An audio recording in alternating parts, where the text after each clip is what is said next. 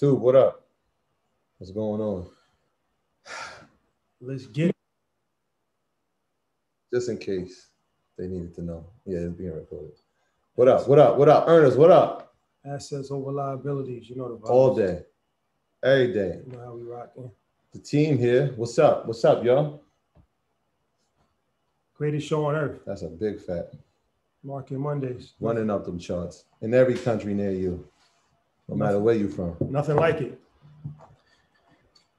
Nothing like it. Nothing like it. We blessed to be back. We blessed to be in front of y'all. Hopefully everybody had an amazing Monday. Yeah. I know the market was pretty good last week for y'all. So everybody should be coming in here enthusiastic. We got one more shot at this thing. Shout out to my man Kenny Burns. KB. I was on the show today. Got to talk about XLY. Yeah. Always you know what's in there. My favorite. EYL favorite. Shout out to all the Amazon bullies out there. EYL favorite. Oh yeah. Tesla getting themselves together. Let's get it all in perspective. See if the bro's here. There you go. He here. The master investor Ian Dunlap. What's going on? Shout out to everybody out there that's getting to a bag, man. Shout out to everybody in the Bronx. I was in the Bronx this weekend for my son's tournament. And a bunch of people just, was supporters, came up to me like, yo, what's up? What's going on, man? Appreciate what you're doing. So, yeah, the Bronx, that's... Yeah, bro, what up? Yeah, shout out to everybody in Brooklyn. Bed-Stuy. Shout out to everybody in Brooklyn. Brooklyn. Popped up over there on Wednesday with our brother Drew Bernard. MG was out there. A lot of places. Derek Falcon was out there. Nacho Benga was out there. Not your average podcast. Yeah. If you're looking for EYL, it's not hard to find us, man. We're in a lot of places that you wouldn't be in. Yeah, you want to feel safe in. You feel right at home. Shout out to Dykeman. Shout out to Dykeman. Shout out to Bed-Stuy. Shout out to the Bronx. There was like 1,900 people at that game. Oh, it was It looked like above the rim 3. I'm like, boy, it was packed. Shout out to Miguel. Shout out to Kev. Shout out to Ken. Shout out to Miss Basketball. Shout out to Chris Gotti. Yeah. The whole Dykeman family, man. It was. I wouldn't miss that for the world, man. It was an honor to be able to be there for opening day, first game in 2 years. Yeah. Packed to capacity. It's crazy. Playing on a half of a court. Couldn't even see half the game. Shout out to Big Face Gary. We had a spirited conversation. Shout out to Big Face Gary. You know him? You know him, Ian? No, I'm not familiar. He was in he was down with Rockefeller back in the days. Okay. Well, was he there when Kenny was there? Yeah, he was there. Okay. And he was around. And was it A&R? He's A&R. He A&R one of my favorite songs that they ever made, which was "Feeling in the Air." He was telling. Oh, he a legend just off that one. He don't need nothing else. Yeah. So we was having a debate about basketball with him. So shout out to Big Face Gary, man. New York City. Shout out to New York City. Shout out to New York City. Let's just say this right now. This Thursday, we are having a networking party. That's what we're calling it. It's not a seminar. Nope. Don't come with notepads. Enjoy ourselves. We're gonna have a good time. But we're like, if we're gonna hang out, we might as well party with a purpose. Yeah. And make it make sense. Make it make sense. Free. We're going uptown, Jimmy Spot. Yeah. 7 o'clock on Thursday. If you're in New York City, everybody's been saying, when you gonna do something for New York City? Hello. This is it. Hello. This is it right here. So we in there Thursday at 7 o'clock. Is it okay if I say who's coming? No. Show up. Hey, yo, while we talking about the Bronx, shout out to our boys from Philly. Shout out to Brandon. Shout out to Jalil. We doing something really special with those two guys. And shout out to my students, man. I ran into some more students out in the Bronx. Shout out to Shaq. What up, Shaq?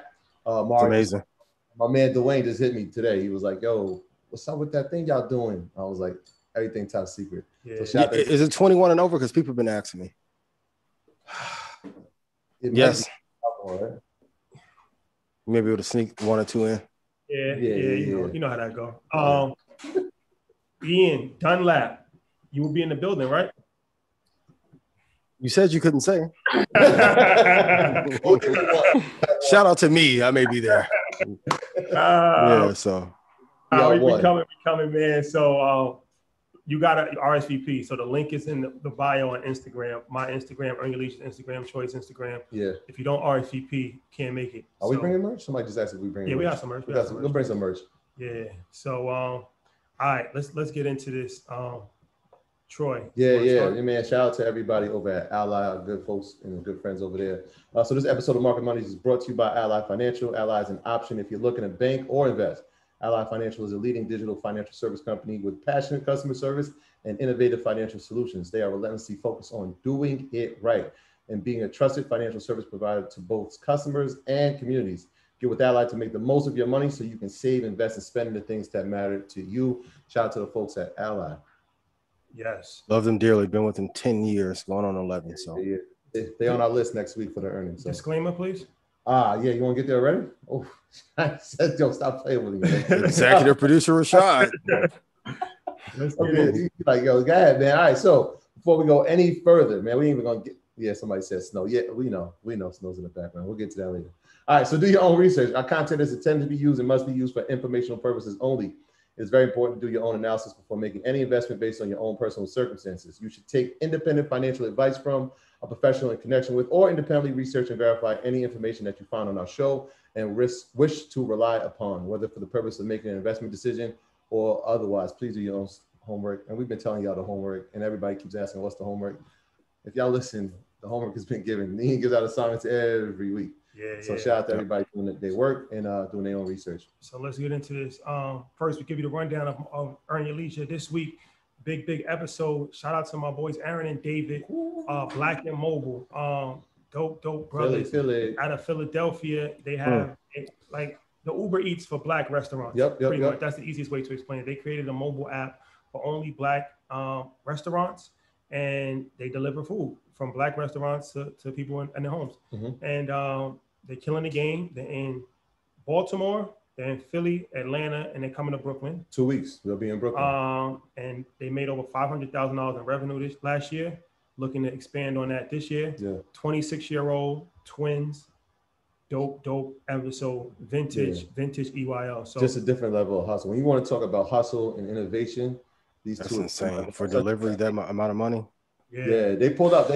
You'll hear the story, but I'm talking 2 wheels. We're not talking cars when they deliver. And they talking bikes, and they had the bike outside. So shout out to those brothers, man. They're incredible. Shout out to them, man. And also on Wednesday, EYL University, Sabine, our good friend Sabine, is teaching a class on legal matters, how to trademark properly, how to protect your trademark. That's extremely important for all entrepreneurs. So check that out. And I got a financial planning class on Saturday. So check that out. And shout out to everybody that was in the book club yesterday. We saw the new book in there. Yeah. So this might be the greatest show ever. Ian said that he's going to drop 120. So 128.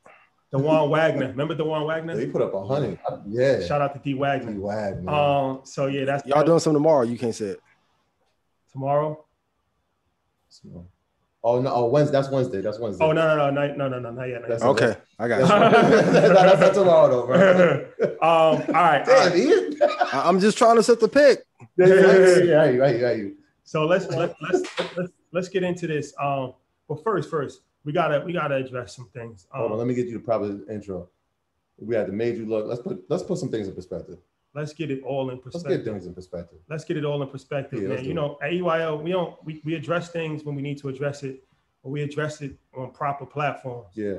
That's the beauty of having your own platform. And Market Mondays is the biggest investment show in the world. The big show. That's a fact. So, you know what I'm saying? So it's like, we got a couple things that we got to address, unfortunately, but it's good though, because you got to, make some things known and clarify some things. People might have some questions. So there's a lot of back and forth going on social media right now. We're not going to really go into it too much, two gentlemen, but I'm going to address everything. I'm going to try to keep it as short as possible so we can get to the money, but let's talk about it. So, a lot of people hit me up like, yo, you going to say something, Tony the closer, Tony. Let's just say this right now. If you ever watched Earn Your Leisure, we never spoke on any person. It just goes against our moral code, like the way we was brought up. We got to be very careful how we speak, because sometimes when you say things, you can't take them back, and you say it in the heat of the moment. And we see people that, doing 30 years in jail or dead. So Tony, we met him one time, and we had dinner. We had lunch in Miami with our family. Invited him off the trip for my man, MG. I had my son, Troy had his family, his wife, MG had his wife. And I told him, I looked him straight in the eye. We had a good conversation for 2 hours. I looked him in his eye and said, bro, if we ever have a misunderstanding, if we ever have any issue, I'm never going to speak about you publicly. We're going to talk privately. So people like, yo, you should say something. Nah, I can't do that. I'm sorry. I can never speak bad about another man, especially another black man. It's just, I don't know how to do that. Mm-hmm. Like, you know what I'm saying? Yep. So that's the first thing. I just can't. I just can't do that. And we never have. We never will. Nah, I can't. Yeah. I can't attack person's character. I just can't do that. So, but what we can do is we have to address a couple of things that even bigger than that situation that people might have questions about. But let's keep it all in perspective. Mm-hmm. As far as Earn Your Leisure, 141 episodes, Market Monday, 64 episodes. That's 205 episodes over the 2.5 years that we've been in existence. 7.3 million watch hours. We have videos on vending machines, trucking, merch, stocks, real estate, Airbnb, crypto, and of course, stocks, everything that you pretty much can think of, right? Mm-hmm. So no, it's never been done on scale like this ever, especially for our culture, never in history. We introduced you to some people that you might have heard of: Spurgo, Wall Street Trapper, MG the Mortgage Guy, Alex Good Energy, and of course, Ian Dunlap, the master investor, some of your favorites, right? That's what Earn Your Leisure has done for the people. So, you know, it's some people, you know, people say things without having a full understanding of what they're actually saying. The problem with that is that it's not true. So we, you know, some people think that you can pay to get on Earn Your Leisure. Ian, how much did you pay to get on Earn Your Leisure? Not $1. And truth be told, it had to take some damn convincing to get on. You cannot. To be real. You cannot pay to get on Earn Your Leisure. We have never, and I'm not even saying like, I'm not knocking somebody that's doing that. Yeah. I'm just saying that's not, we have never accepted $1. You can't pay to get on Earn Your Leisure. And we've been offered a bag. You can't pay to get on Earn Your Leisure. Multiple bags. So if anybody says that they pay to get on Earn or Market Mondays, because I can't afford what Cuban would. Market Mondays, we never paid for a guest. So let's just get that straight. This is facts. No, we don't. I'm gonna be real. He stopped me from paying one of the biggest artists. Yeah. With a bunch of TV shows who this is modeled after. Yeah. That's a fact. Just to be real, he was like, don't do that. So let's do that. Let's do that. Nobody has ever paid to get on Earn Your Leisure. If you ever find somebody that says they paid to get on Earn Your Leisure, show proof. I'll give you every single thing in my brokerage account. Now, some people are saying, okay, you get paid on the back end. Let's put this in perspective as well. If you say that, you obviously have never watched Earn Your Leisure because, like I said, we had 205 episodes, right? Mm-hmm. We talk about affiliate marketing. Mm-hmm. We've said this several different times. We have affiliate programs. If you go on our website, we have a tab that says EYL affiliate alumni programs. If we have 10 affiliate programs out of 205 episodes, that's 4% of the episodes. It's no secret. It's labeled, the websites are labeled, most of them are labeled EYL in there. Mm-hmm. That's obvious. We've spoke about that. So to try to say like that's a secret, you just probably never watched Earn Your Leisure. You're just not aware of the content because it's not. We never apologize about business. That's the difference. We never apologize about it. Do we put out anybody's program? Absolutely not. We have 10. That lets you know how many people we turn down every single day. So we have 10 affiliate programs. They're listed on our website under the affiliate tab. Who knew? Surprise. So, and trust me, it's not as lucrative as you think it is. So that means that 190 something episodes we never got $1 from. That is a fact. Big fact. No, that's a big fact. Big fact. So, okay. But you know what? I'm gonna go even a step further. Yeah, he turned the page. Affiliate marketing is extremely important to entrepreneurs. So you know what? In true EYL fashion, maybe we should do an episode on affiliate marketing. Document the process. Show you best practices. Document the process. So you too can get money. That's the fact. I buy courses. Wall Street Trapper is well documented. One of my family members wanted to learn about stocks. I brought his course. Mm-hmm. We spoke about that this weekend. No, it's a fact. I brought his course for her. Yeah. Like I can't teach you it the way he can. And it's already bundled together. I'm going to buy Wall Street Trapper's course and give it to you. That's my gift. Yeah. I did that for 4 of my guys. Yeah. And I make no secret, right? Our guys at the Cheat Code, literally, they said, Troy, you don't have to pay. I said, that's not how we do business. I support what y'all doing. I'm paying. Guess what? My brother's in. He's paying too. And we make sure the price is cheaper than any place you can get it. Mm-hmm. And we have refund policies for everybody. Fact. So, I mean, what do you want? Okay, so let's get into, like I said, I'm gonna try to run this down as smooth as possible because I really hate to do this, but sometimes you got no choice. Marcus went on Big Facts podcast with us. That came out 7 months after his episode, and he said something that he shouldn't have said. You don't stand with somebody in something if they're in error just because you're friends. That's true brotherhood. If Troy makes a mistake, he gonna call me. Troy, you made a mistake, bro. And vice versa, right? Like we've had episodes and we're like, you know what? Yo, Troy, you shouldn't have said that. Yo, Shot, you probably shouldn't have said that. Yeah. That's what we do. Troy's my brother. Like, that's really my brother. If he makes a mistake, Troy, you made a mistake, bro. Right. Marcus made a mistake. He made a mistake. What he said, he should not have said. He took accountability for it. He has a video on his page. He explained if you want the further explanation, I didn't say what he said. Mm-hmm. How can Earn Your Leisure be held accountable for something that was said by somebody that is not part of Earn Your Leisure, first of all, is not on our platform, second of all, and we didn't say it, third of all. So now people was like, well, you would kind of encouraged it when he said it. So my thing is this: I never said that I was a financial expert in every single area. I've been in the financial services for 12 years. I'm licensed life insurance, investments, estate planning. I'm not a credit expert. When I buy a car, I go to the dealership and I say, I want this car. I don't know about nothing about car gurus. I'm just being honest. I'm not like knocking the hustle. I don't know anything about that. Yeah. So if you think that, okay, this information could lead people to do something, what makes you think that I can't be led in that same direction? That's the difference. We never held, that's why I didn't wear no jewelry on purpose, because I'm still the same person that I was before. We never held ourselves to be financial gurus. We started a platform to learn just like everybody else wanted to learn. I never said I knew every single thing on earth. Yeah. If I knew everything on earth, I wouldn't have Earn Your Leisure, because Earn Your Leisure teaches me just like it teaches everybody else. But that's the beauty of it, right? Like we always, and that's true, right? We're just gonna provide the information. Like you said, we never claim to be an expert in anything, but we're gonna find people who know a lot about information in their field. And so that's what we do, man. That's the model. Information is gonna be on us. I got notes today, boy. We also give you a disclaimer. We should probably start doing that on a podcast also, right? On every interview. I've told you this before. Even if I say it, do your research. We never said do anything that anybody says just because they said it. Mm-hmm. This is why we have the disclaimer. You have to do your own research. That's common sense. Yeah. Second, vetting. This is something that's come up. We have 205 episodes, right? Let's say people might have issues with, let's say 5 people. I'm just throwing that number out there. Let's say 5, and that's probably high, but let's say 5, right? That's 2.4% of the episodes that we have, right?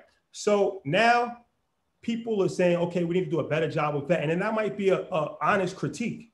But let's look at this in totality. Look who Earn Your Leisure brought you. People that you would have never heard of in life that are superstars now, right? So you have a problem with 1%, 2% of the guests. And now this is the problem with Black people. We only criticize each other. That's why all the white men, I don't buy into that, because there's no white man tearing us down. There's no white man talking. It's Black people that criticize Black people the most. And this is why we have never spoken about another man on our show or another woman, and we will never. I don't know how to do that. We built our platform on giving information. We didn't build our platform on critiquing somebody else or trying to tear something. I don't know how to do that because there's real consequences for that in the real world. Yeah. And it's like, when you see us by ourselves, and you see us in every neighborhood. Like I said, you see us in Brooklyn, you see us in the Bronx, you see us in Crenshaw, and everywhere we go, at least one person comes up, yo, bro, y'all changed my life. Airbnb, stocks, crypto, because this is who we are before any of this. So it's like, I don't know how to live on the internet. I'm only a real life person because this is what I was before there was Instagram. I was the same person. Yeah. So there's real consequences for saying certain things outside of the internet. On the internet, you can say whatever you want. Yeah, in real life. That's just reality. It's a fact. I will say, even if it's 1 or 2%, we know being Black, that has to be 0. No, it's a fact. But we're not gonna get the same pass. I'm just playing because I don't want people like, yo, they didn't say anything and nobody playing devil advocate. That's how I want to end it. Accountability. Yeah. Once again, we're not calling out nobody.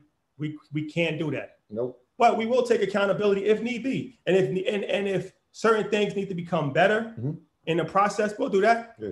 But just understand the institution that Earn Your Leisure has built, right, bro. With no blueprint. With no blueprint. Like I was in Dykeman the other day. Person was like, "Yo, y'all got nothing to follow."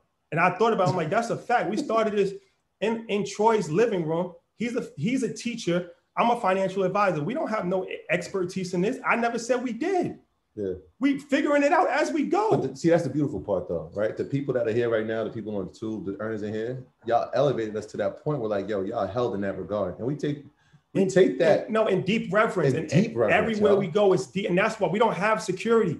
I'm not knocking anybody that has to. We don't have security. You see us, we with our family or some people that we grew up with. Yeah. Anywhere we go, every time, and we're not hard to find. Like, we literally are out. We're around. We're around in a lot of neighborhoods. So once again, it's like, if we need to take accountability, all on the table. Even with that, when Marcus said that, if I should have processed that quickly, I'll own. I don't know what to say. Yeah. I didn't process it quickly enough. I'm thinking like other people might have thought, run the play. Okay, I'm sorry. Like, you know what I'm saying? I don't know what do you want me to say? I can't apologize for something that I didn't say. That's not on our platform. That came out 8 months. And then the last thing I'm gonna say is you gotta be careful with this scammer word. I told one of my friends a couple months ago, I said, the financial literacy community, the only two things that could tear it apart is infighting and the word scammer. We've seen this happen with the conscious community a few years ago. You label somebody a scammer, just understand, just do your research and do your due diligence. And before you just say that word, and I'm not talking about nobody, I'm just saying just in general. And even to link us, you know what I mean? Like, that is so disrespectful as far as what we have done. Our contribution has been unmatched. No, that's a fact. Market Mondays every single week for over a year. Classic should have went diamond.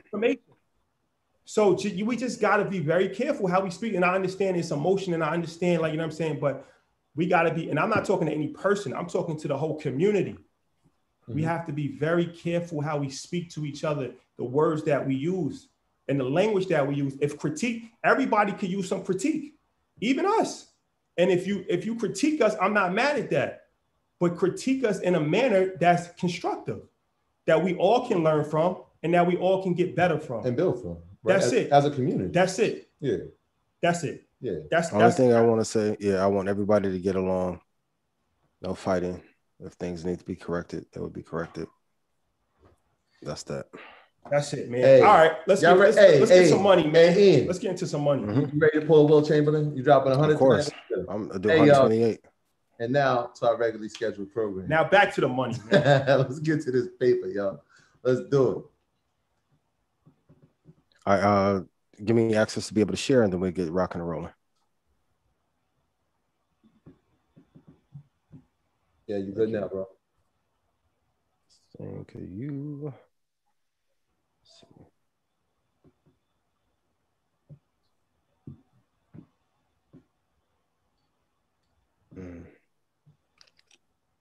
Let me know if you guys can see my screen.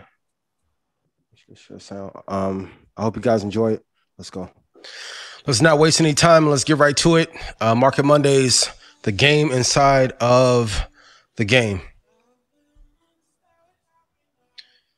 Disclaimer, do not remix, copy, reproduce my material without written permission to do so, or legal action will be taken.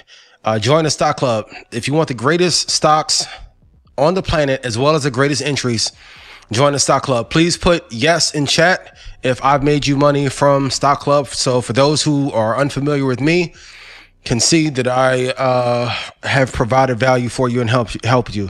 So you get the 4 best stocks for retirement, the best places to get in and out of the market, the best growth stocks to invest in, the 2 best places where to get into the market, additional entries from the algorithm Athena, 28 additional bonus picks on the year, a 10-minute call from 9 p.m. Central, Monday through Friday, and the amazing stock club call that we have every single week after the show. August 1st through 3rd, we will have a stock club flash sale. So for those of you that join the flash sale, you will not get the trading room component added, but for those of you that join tonight, or if anytime you join at full price, you will be able to get that added as well. For those of you that want to join the crypto club, you can click the link in my bio, or you can join here. You get the 5 safest cryptocurrencies to invest in, the 3 best prices of where to invest every month given by myself and the Dream Team. Shout out to the Dream Team. 3 bonuses given every month. Additional entries from the algorithm Athena, 3 surprise bonus picks on the year, private Telegram channel to receive Gem of the Week from me and the Dream Team, and that will come out on Friday. And for those of you, when the market was at 50 something thousand, when I told you guys we dropped down to 29 and 28,000 and some change, that is an indication of the kind of prices you will be able to get, because we'll be able to tell you when some of these things are going to drop before most people don't know about it. And we'll be announcing the Dream Team private trading bootcamp coming soon. Trading After Dark will resume in September, and the stock club call is tonight at 9 p.m. Central. Shout out to the Red Panda squad. And everyone in the stock club. Jerry, I'll see you on tonight. I appreciate you so much, but we'll have an amazing time there. Subscribe to my YouTube and join redpanda.com for exclusive information and updates there. And once again, college athletes, I want to sponsor you this season. So if you are interested in being sponsored by Red Panda, send me an email to ian@joinredpanda.com. And Stock Market Secrets Part 3 will be released tomorrow exclusively on TikTok. So here's my favorite tool to be able to search for stocks by sector in less than 30 seconds. Please write the site down, fknol.com, and let me show it to you. So let's say you're on a site and you want to look for, like last year or even this year, momentum stocks. You can click here and it will easily list all momentum stocks. And the part that sucks about investing is that 80% of your time is digging through things that will give you an edge or potentially make you better. But look at this. You have a list of leveraged bonds, list of 5G ETFs, aerospace defense, aerospace ETFs, Africa, right? So we can look through here and scroll and print these out or put these in an Excel sheet for those of you that like Excel. And you can have a list of potential momentum stocks that are available. The site is fknol.com. Or let's say you wanted to go through the dogs of the Dow, which I'll go through later in full, but you can look at Chevron, WBA, Cisco. That's an example of some of the things that you can do. Or if you wanted to scroll down further, and let's say if you wanted to look at alternatives by hedge fund and private equity, you can then get a list of potential companies. So you see Blackstone, which you talked about last week, as well as BlackRock, KKR, Carlyle Group, IAC, Ares Capital. You can then begin to segment what type of companies or what kind of sectors you would like to be involved in. So let's say you wanted to have some socially responsible companies. This tool easily segments them for you, and then you can have a list. So right here, this is a list of 25. Put 25 in chat for me. A list of 25 potential responsible ETFs that you can invest in. And then if you click here, you can then see the remaining 26 through 47. Or let's say if you wanted large mega cap, you can go here. If you want bond ETFs, you can go there. Iron, Italy, right? That's the great part about this site, is that you can dig in and make up. So kudos to my guy in Stock Club. If we want to look at natural gas ETFs, it will give us the 5 best ones that are currently available. And let's say if we even wanted to look at like dividend yield ETFs. If we want a dividend ETFs, we can click right here and it will give us a list of them here that we can be able to look through. So that way, even gaming, list of gaming ETFs.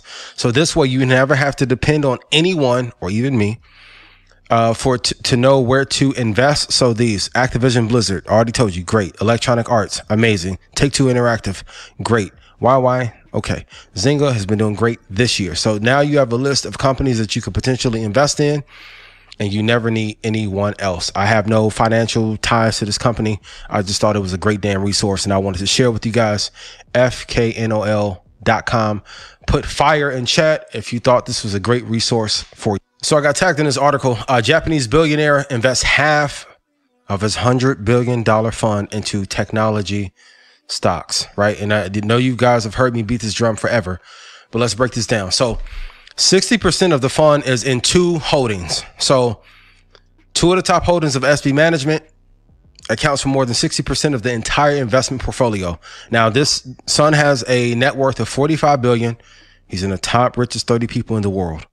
He was 29th on the billionaire list across the world, right? So, and he's also one of the richest men in Japan. And so I'll tell you, you don't have to listen to me, and thank you, Steven, for tagging me in this. You don't have to listen to me, but look at what the top 1% of the 1% are doing, and also what the top hedge funds are doing. So let's look at, and then at the end of the first quarter, Doing this, SoftBank reported $17 billion. Absolutely amazing. The largest ever quarterly profit by the Japanese firm. So coming off a recession, coming off the pandemic, they invested heavily into tech, and now you can see what the multiples are now presenting. This is a key lesson. Put this in chat. You want hyper focus on a few excellent companies.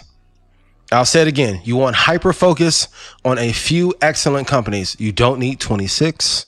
You don't need 34. You don't need 50 stocks, right? Unless you have some great competitive edge that other people don't have.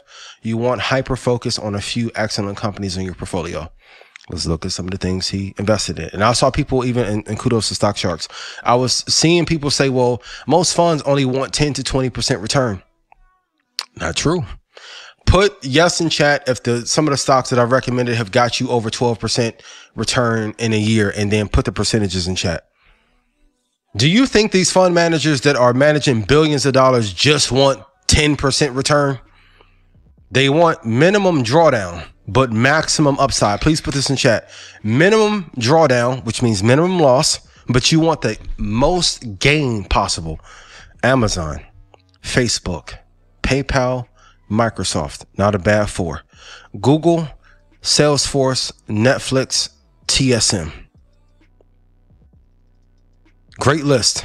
You can make the argument NVIDIA over TSM. Shout out to my guy Clint. Clint was asking, hey, what do you think about NVIDIA when it splits? It's going to do well. We have seen historically what splits can do for a great company. And then also homework, please write this down. Homework assignment number 1.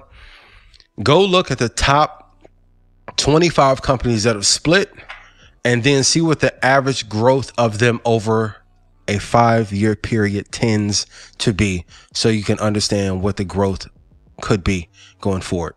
Last week, I shared for the first time ever that one of my hidden secrets is to look at Vanguard and BlackRock and see if they own the stock that I'm looking to invest in as a hedge. And me being a minnow and they are whales, I want to follow what the whales are doing, right? So it's a market maker strategy that I am using to ensure safety. Now, to go into that, do a fund by fund analysis, and you want to look at the top 10 ETFs to see what they're invested in. And I could make the argument, if they are not currently invested in, you should probably hold off unless another market maker is in that stock heavily. For me, I'm going to write this down. For me, I need to see the stocks that I'm looking in to be in 7 out of 10 ETFs. Please put 7 out of 10 in chat. That way I'm able to have safety. And even if they reallocate, that's fine. But if I see that a stock that I'm picking between those two entities with that much money under management, if they are only having that stock in 1 or 2 funds, it's usually a sign that it is not that good. Peter Lynch has an amazing quote that pretty much sums up everything that you need to know about investing in one simple quote. Absent a lot of surprises, stocks are relatively predictable over a 20-year period. As to whether they're going to be higher or lower in 2 or 3 years, you might as well flip a coin to decide. And the truth is, the longer that you hold an investment, the higher the return will be for you and a higher the margin of safety. Drawdown over a 1 to, let's say, 3 week period for most stocks, extremely high from our long-term investors that are seasoned. Would you agree with this or not? Now, over a 6 to 12 month period, it smooths out a hell of a lot. Once you get 3 years in, 4 years into a stock, if your stock has not went up from the cost in which you bought it, unless it was a high, and with quality stocks, even if you buy them at tops or highs, within a 2-year period, they should have made new highs by then. This quote tells you everything that you need to know. Please put in chat, I will have the discipline to hold great companies for 20 years. Stop looking for flip. And that's why when you guys ask for plays, I'm like, you're playing with your life looking for plays. Look to hold for a long term. Let's look at how to use the Buffett indicator really quick. And this is a long-term valuation metric. So if you look from 1970 to right now, you can see that market to GDP is a long-term valuation indicator for stocks.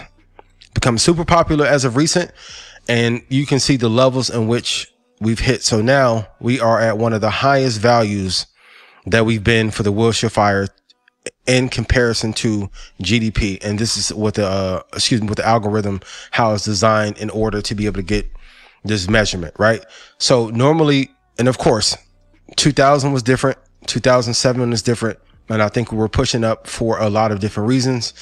We didn't have the kind of quantitative easing now that we did. In 2000, quantitative easing was not as high as it is now. That's one of the reasons. Money is very cheap. Loans are very easy to come by. But what you want to read, you want to hit the all so you can see the entire data set and then see what those tops are. So people are saying because this high was broken, we should break down.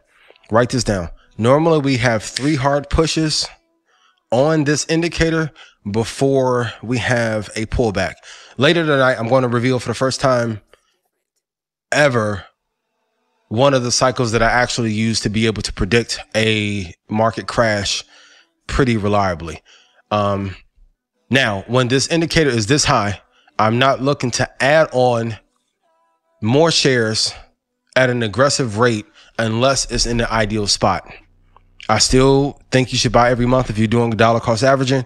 If you're looking to get in at exact prices, you should then load the boat proverbially at that price when you're ready. But when we are this extended, this is the same as a top. And that's why I tell every investing trader, like if you can read one chart, you can read them all. You do not want to then overextend and make your first investments when we are super overextended. In a long-term 20-year macro period, and even for those people that invested in 2000, same thing. Over a 5 or 6 year period, you should be fine. But from 2000, we slid down. 2009 was the bottom. Great. And it will continue to rise.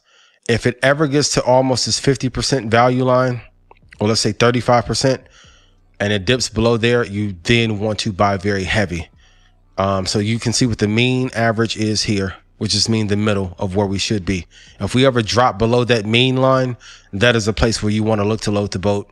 And over a 5-year period, you want to hold for a long period of time. Somebody asked me an amazing question of what should we do if we hit a decade or a flat decade or a dead decade and the market isn't really moving. So the best time to prepare for what to do is when that situation is not here. The market is rising. Apple hit an all-time high this morning. Great. You have to prepare for disaster when everything is going right. So let's say we have a 10-year period when the market is just flat. This is when you would build your base. You still would want to buy every month because what normally happens, and you'll see this when you do your homework, and I'm gonna give you an assignment to be able to find out, but every single month you want to accumulate a certain amount of shares, or year end, you need to have a certain amount of shares that you want to have under your portfolio. This is what happens, however. Markets that hit a high, people will want to buy then. But when the market is flat, and because remember a couple months ago, everyone was like, oh my God, Apple is moving so slow. Ian, give me something else. And I'm like, you get a chance to build a base here. That was when it was in the 120s. Now it's in the 140s. And everyone's like, when do you think it's going to come down? It was down a couple months ago. The same principle for that, being patient, because the entire game of making money from long-term investing is being patient, right? If you're able to do that on a monthly basis, you would be able to sit through that for a decade or a 5 or 6 year period, like we had to do with Microsoft when Ballmer was running it. And then when he was no longer CEO, the company took off to the upside. We talked about last week how Ms. Woods built the base around Tesla, and then it took off to the upside, but it was tough to sit through. So please put in chat, what is the annual amount of shares that you're looking to buy? And then if we ever hit a dead or a flat decade, you still want to be invested in the market for the long term, because when things rocket up to the upside, you don't want to say, hey, I wish I would have been invested when this was a lot cheaper. Quiz question. How often does a flat decade occur within a century? If you don't know, I want you to go look at the Dow Jones, go look at the S&P 500, and then go see out of 100 years, how often do we have a flat rate of return for a 10-year period? I thought this graph from Visual Capitalist was amazing about the world's 100 biggest companies. And normally the signs are right in front of you. So if you want to know what companies to invest in, they're usually listed. So of course, Apple has the highest value of 2.1 trillion. But this is one most people don't talk about. This is one. Put in chat if you researched this company before or if you've never, ever heard of it. 1.9 trillion value. Then Microsoft, right? Amazon at number 4. Alphabet, Google is at number 5. Facebook is at number 6. You can go to visualcapitalist.com and see. But when you're looking internationally, so for those of you that are like, hey, which companies should I invest in? You should look at the ones that have the highest value and then look at the prices that best serve you to be able to get in. But you can see Walmart, Nike, Netflix, Disney, United Health, MasterCard, Visa, PayPal. So these are the service providers. And then we can see banking all in this bubble. And you can see certain industries dwarf others. NVIDIA is over here at $331 billion worth of value, right? T-Mobile is a little bit smaller. So when you're making a comparison, you can look at a chart like this and then say, hey, these are the ones that would be best served for me to be in. And then UK, Unilever, AstraZeneca. Great. Those are 2 you can potentially invest in. Ireland, Medtronic, Accenture.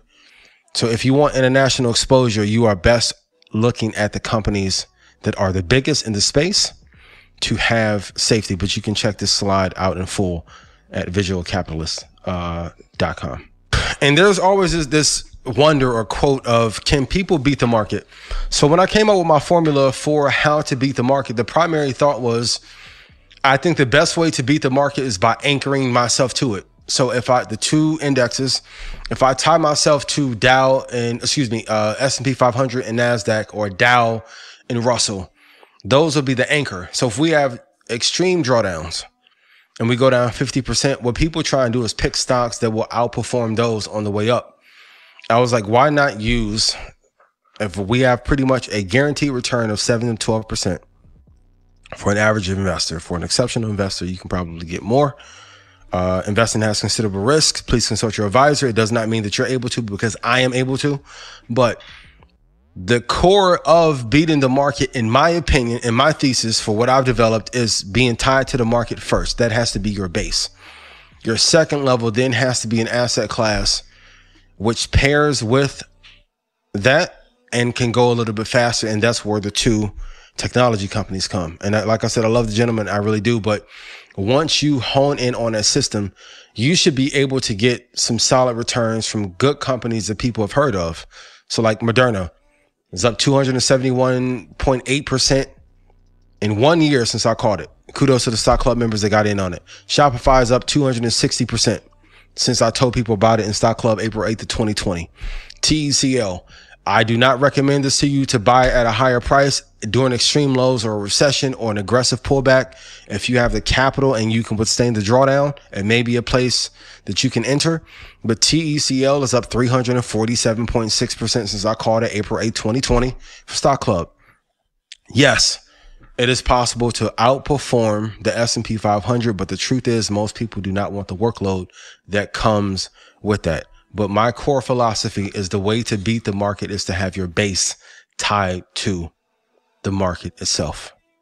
2 tech, 2 index is designed to beat the market by investing in the market and letting the exposure do the rest for you. And even when you draw down, if tech bleeds down 75% when the market is going down 50, the drawdowns are going to be a lot slower as well, investing into the S&P 500. Here are the top 15 holdings of the Russell 2000, which is a growth sector in my opinion. And let's look at some of the stocks in that top 15. All right, first up we have AMC on the Russell 2000. You can see it is above this 200-day moving average. Amazing. If it ever drops back down to like 1283, that'd be a solid place to get in. You don't want to chase. Solid company, solid return, great. You don't want to chase at bad prices. Look to hold for the long term if you're going to be in it, et cetera, et cetera. Let's go to plug. Let's go to the next one, PLUG. You can see the same thing. You don't want to chase. Please put in chat, don't chase based on. So the 200 is down here at 525. The yearly open was at 34.64, right? So you don't want to chase. Anybody who got in the 70s are screaming right now. Please put this in chat. It is all about the price in which you are able to enter.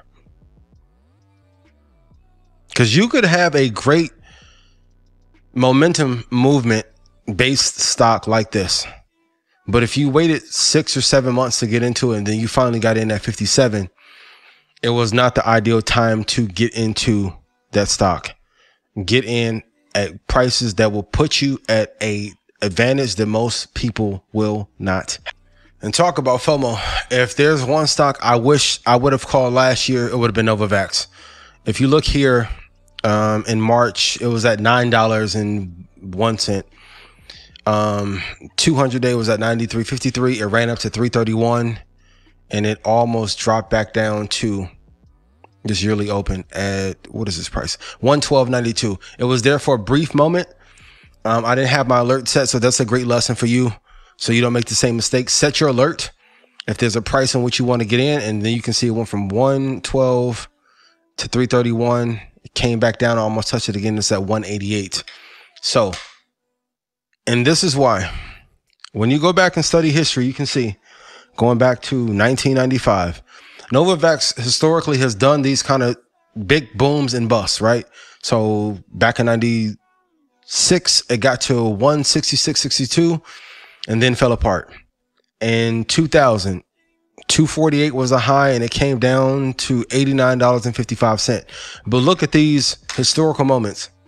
In 2000, it got to a high of 311 and then it fell all the way down to $33.37. And then it had a couple small mountaintops here. But the next time this happened was in 2015. I remember this move went to 300.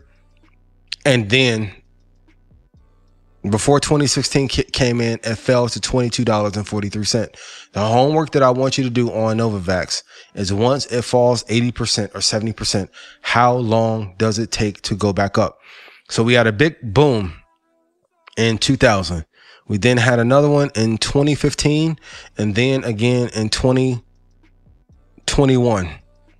Please take advantage. And then for those of you that love support and resistance, you can kind of see the areas. 171.59 is a secondary resistance area. So in 2002, 2005, 2009, it hit those levels over and over again and then fell apart, followed by the big mountain moves up to 300. And you can see here, if we look at this level here at 282.96, it normally does not sustain that price. Once it gets in that area or that zone, it starts to fall apart. Next week, I'm going to do a full breakdown on what I call buy and sell boxes. But this is an example. So I will go across this entire screen and I will mark off this area, double click it. I would change this color to red. And then I would know as soon as I look at the chart what that looks like. Pink. Let me make it red. Okay, great. Make it red. And I know as soon as it goes up to these levels, it does not sustain. These wicks or these thin lines right here, that is an indication that the price went there, but because it's thin, the prices were not able to be sustained long term. So you can see anytime we got into this red zone, they were not able to hold their price. Does that make sense? Yes or no? And then also there are buy areas or buy zones that you should mark off, but I'll go over that full. Speeding through the Russell, this is the notorious GME. We've talked about this one enough. Let's go to RH. Great. We've seen this one break up to the upside tremendously. Once again, yearly open. 448. And yes, the price is high, but you want to pay for quality. 448.44 was a great entry for it. The low of that was 412 and it went to 713. If you're not using the yearly open, you please, I'm begging you to put it on your chart. Let's look at PENN, something Troy's talked about. In addition to DraftKings, we can look at that. You can see that they had a nice movement up. They are then starting to break down. If it gets down to this 200-day moving average at 2501, could be a great place to enter. Secondary entry could be at the 85.26 area for those of you that are not using the 72 or the 100. Rounding out this list is NTLA, Intella Therapeutics, had a hell of a push up. Let's look at Sunrun.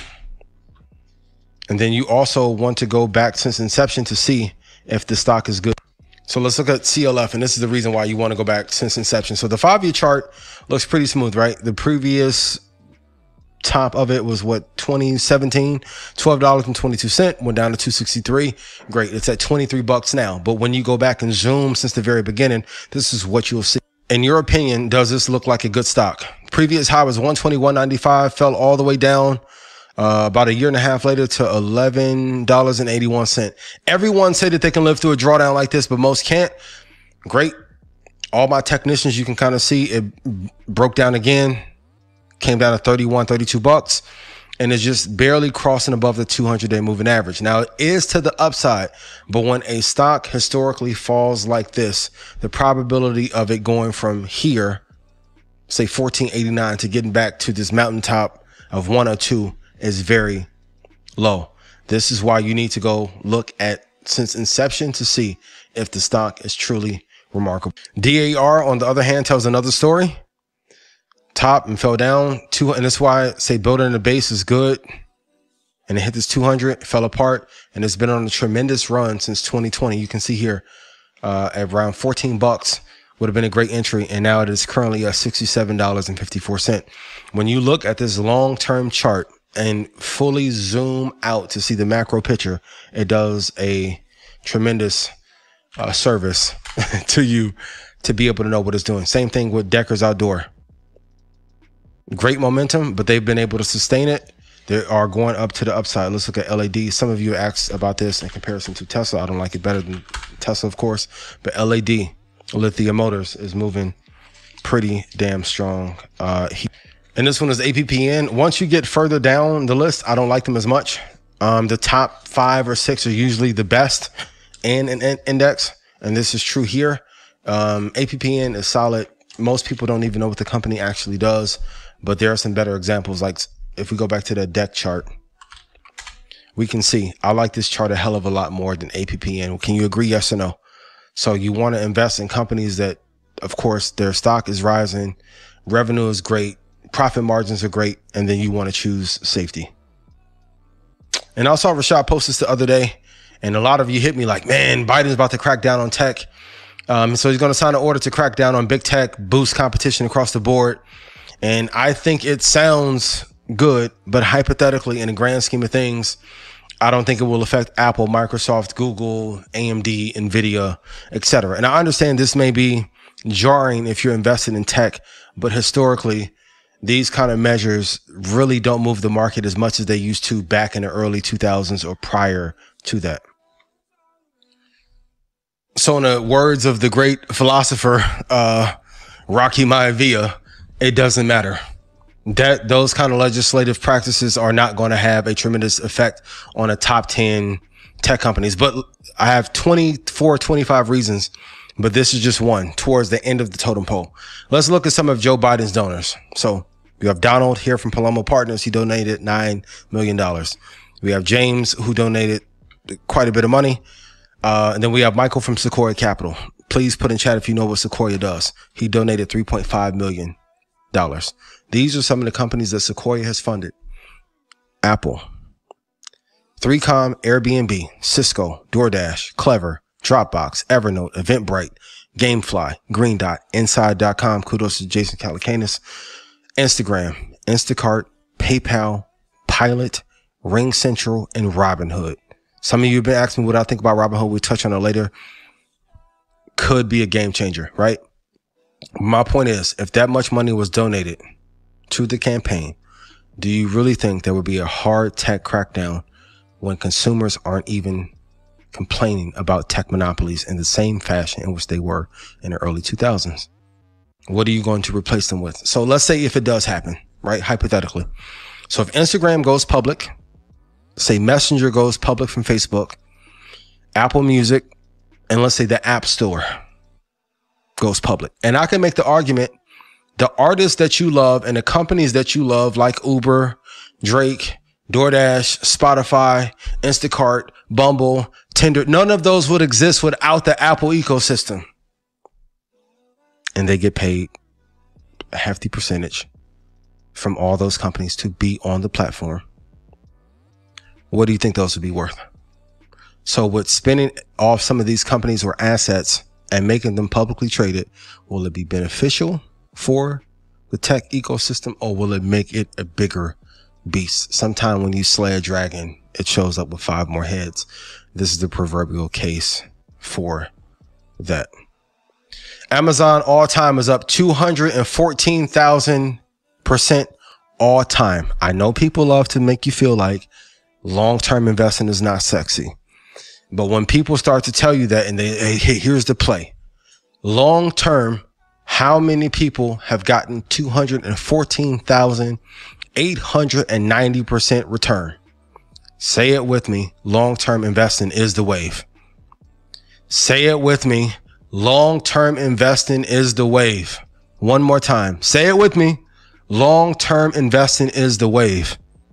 A lot of you are getting knocked out of your position to be able to take care of your family. And there's even arguments on even if you should look to build generational wealth, because in 3 generations, it typically goes away.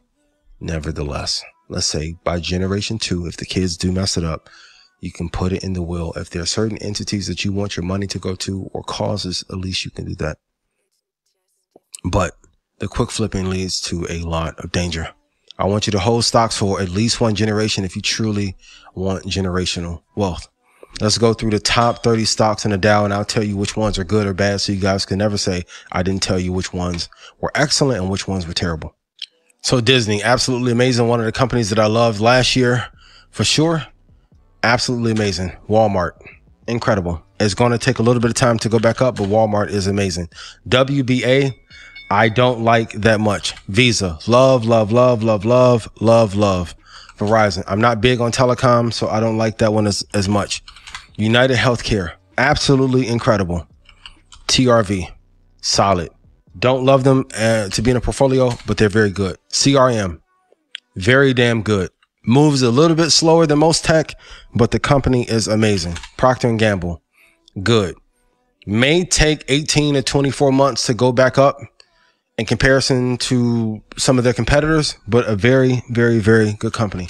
We talked about Nike before, but I want to tell you, yes, Nike is amazing. Currently at 161.82, all-time high 162.43. Do you think they'll break that high in the next 3 or 4 months? I say yes. You already know how I feel about my baby Microsoft. Absolutely amazing. Let's look at Merck. Don't like as much. JP Morgan, led by the legendary Jamie Dimon. Yes, love. Johnson & Johnson, love. IBM, not so much. Intel, not so much. I think there are better competitors there if I had to pick between the two. Honeywell, one I haven't talked about a lot, but yes, look at the entry. 212.84 if you're using the yearly open as a second or third, maybe fourth way to get into the market. Solid. Home Depot. Everyone in construction absolutely should be investing in Home Depot if you have the money to do so. Goldman Sachs. Absolutely yes. Look at this. Entry. Potentially 267 from the yearly open. Don't say I don't give you the game. I'm yearly open. 267. Currently at 380. I know people are talking about Goldman lost some of his luster. Yes, BlackRock competitively is edging some things out, but Goldman is still a powerhouse. Always has been, always will be. Let's look at Dow. Don't like it as much. Dow Chemical. Let's look at Coca-Cola. Solid company. It's a little bit of a slower mover, but it's a good company overall. Let's look at Cisco. Yes, like this one a lot. Chevron.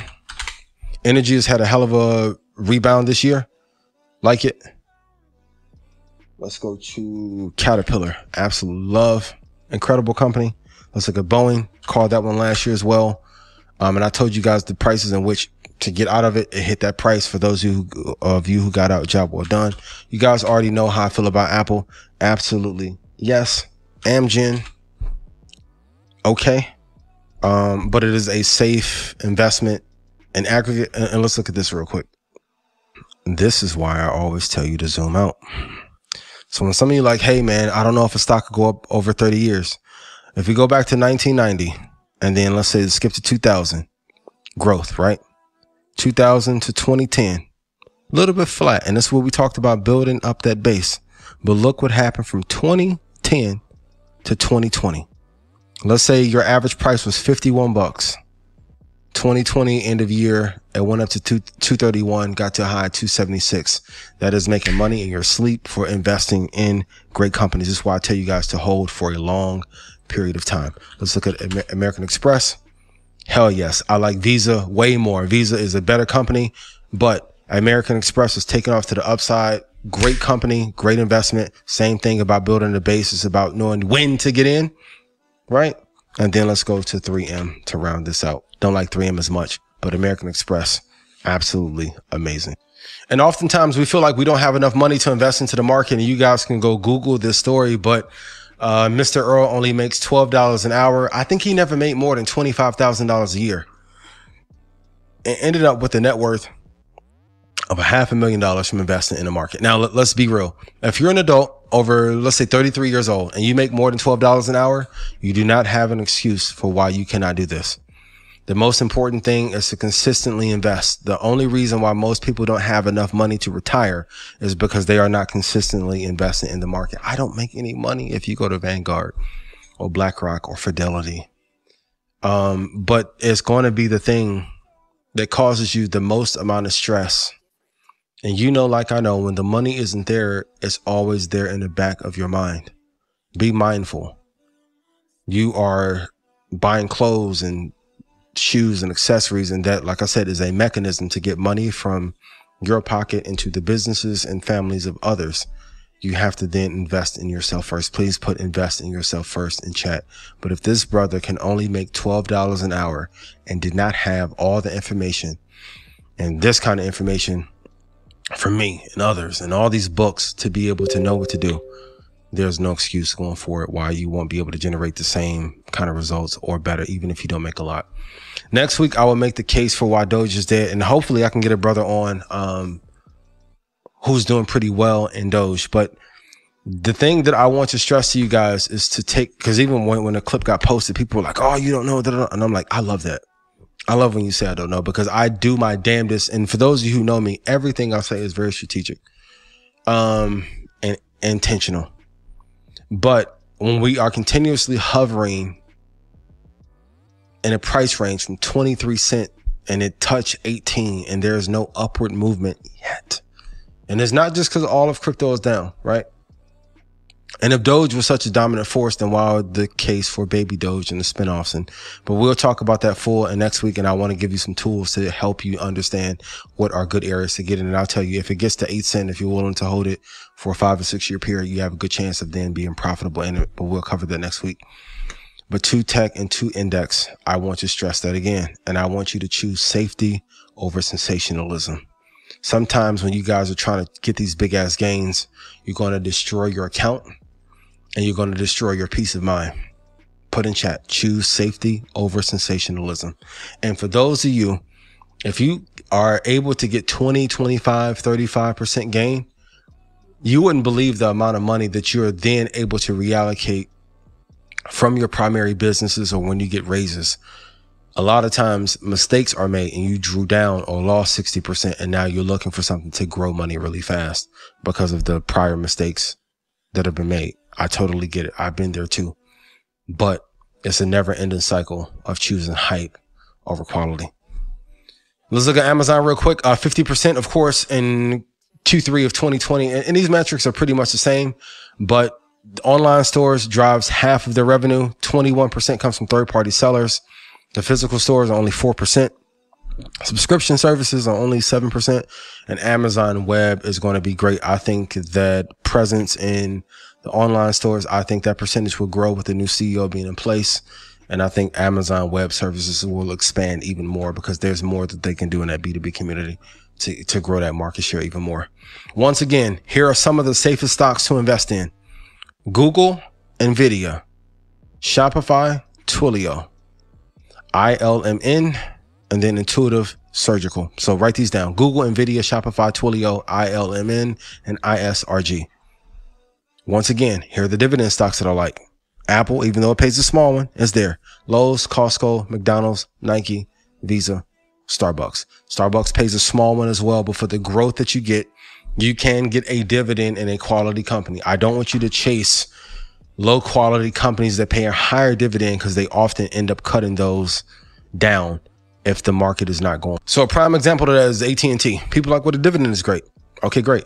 The high, once again, was in 1999, $59.88, which for telecom isn't bad, but overall, $59 is not the highest target that a quality quote unquote company should have.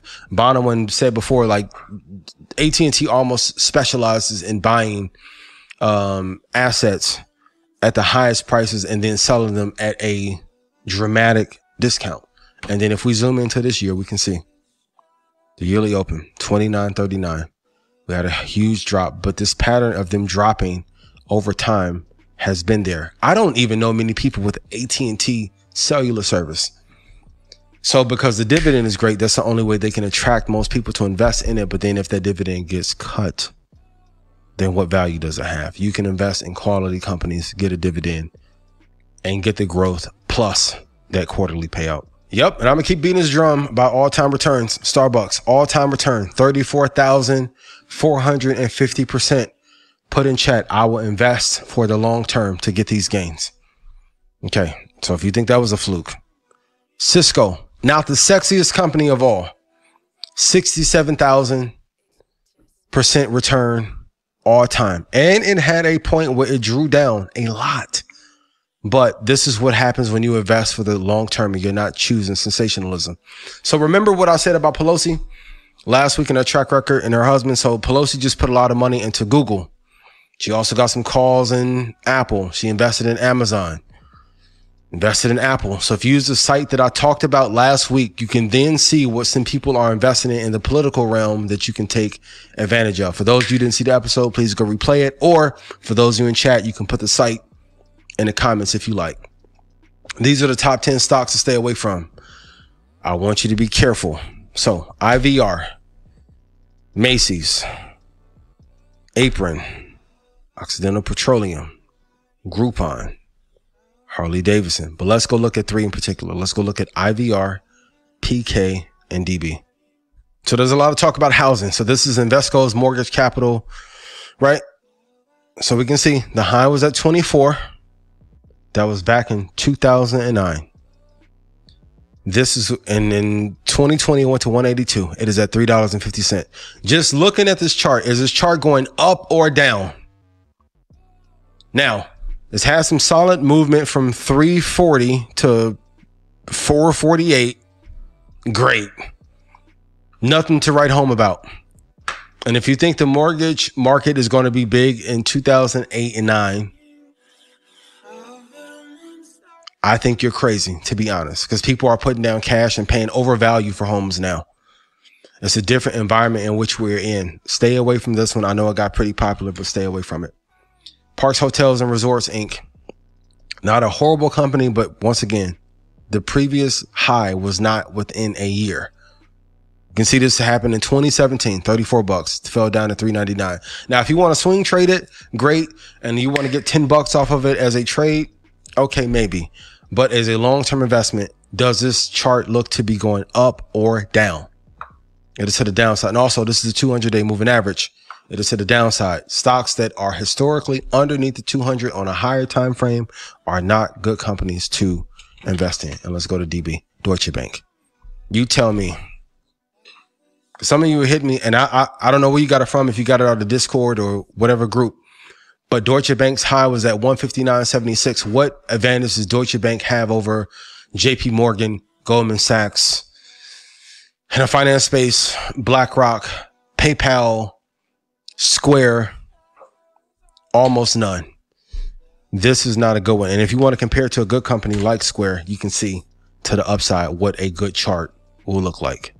And I saw this on Ben's show with Mike, Animal Spirits. And this is a remarkable stat. 47% of Robinhood users use the product daily. Now, you have to give a lot of credit to the design team and those who build out the wireframing for the UI and the UX. That has a lot to do with it, right? And the stickiness of it. But this is a hell of a stat because I know most people that probably use other platforms that are competitors are not on that much. There's a lot to be said about Robinhood.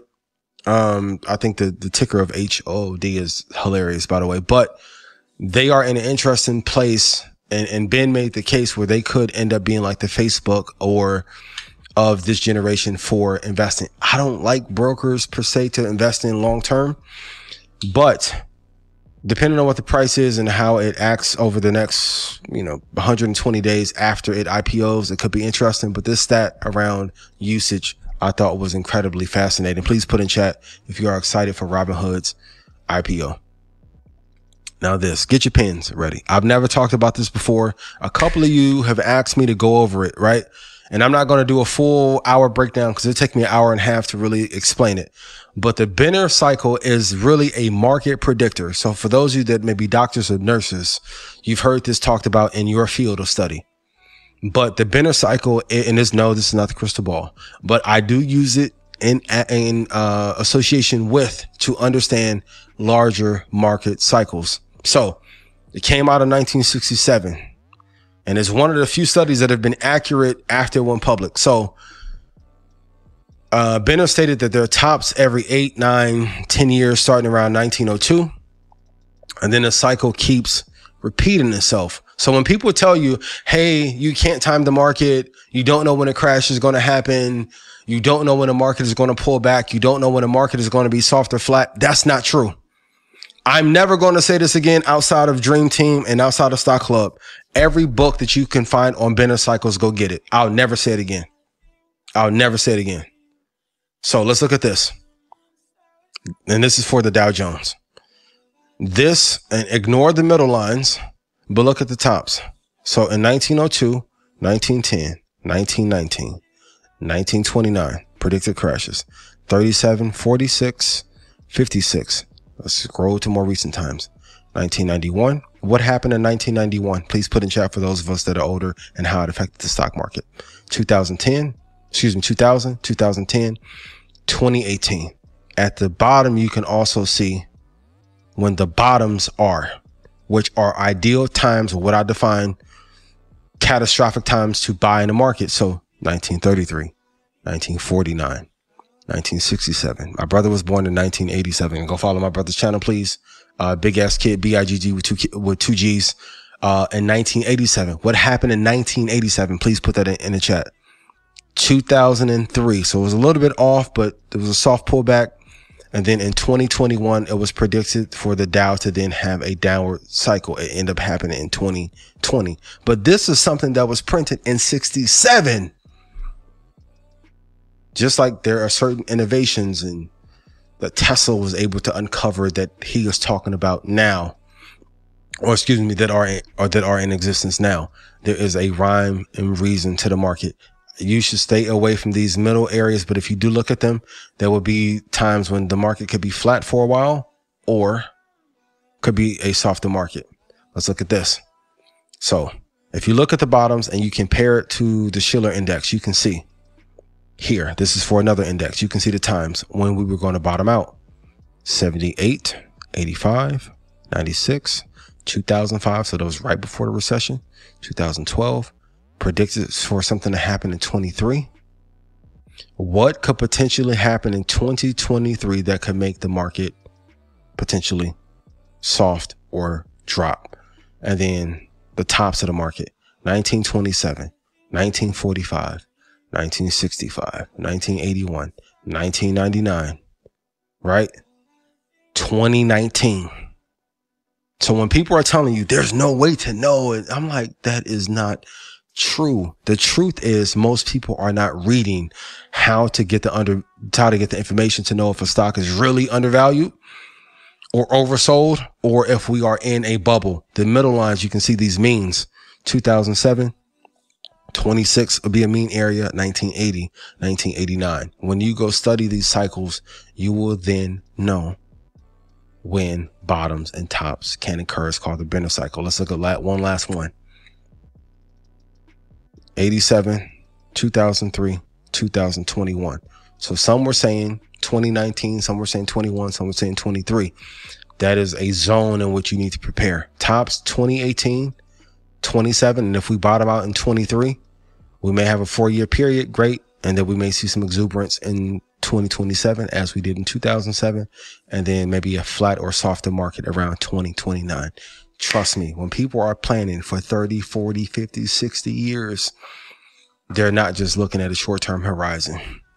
So when some of you are like, hey, this tech boom won't last for a long time, I'm like, you ain't been investing in 2 years to deserve the right to say that shit. How? Do as you please. But technology is not going anywhere. And then, that's a great quote. When he compared them and saw a fixed sequence of a larger cycle of 18, 20, 16 years, and a small cycle of 9, 10, 8 years. These cycles depicted reactions and depressions. According to Benner, this was no charting. So there was no Robin Hood. He couldn't listen to us. He couldn't listen to Kramer. This is before all this technology existed. And this is why I give people like him and Jesse Livermore credit and Paul Tudor Jones credit, because they did it when you had to graph everything out. There was a certain hunger that they had for this information that people don't have today. According to Benner, these were cast iron rules, and he referred to them as God in prices. This also works for farming. It also works for birthing rate.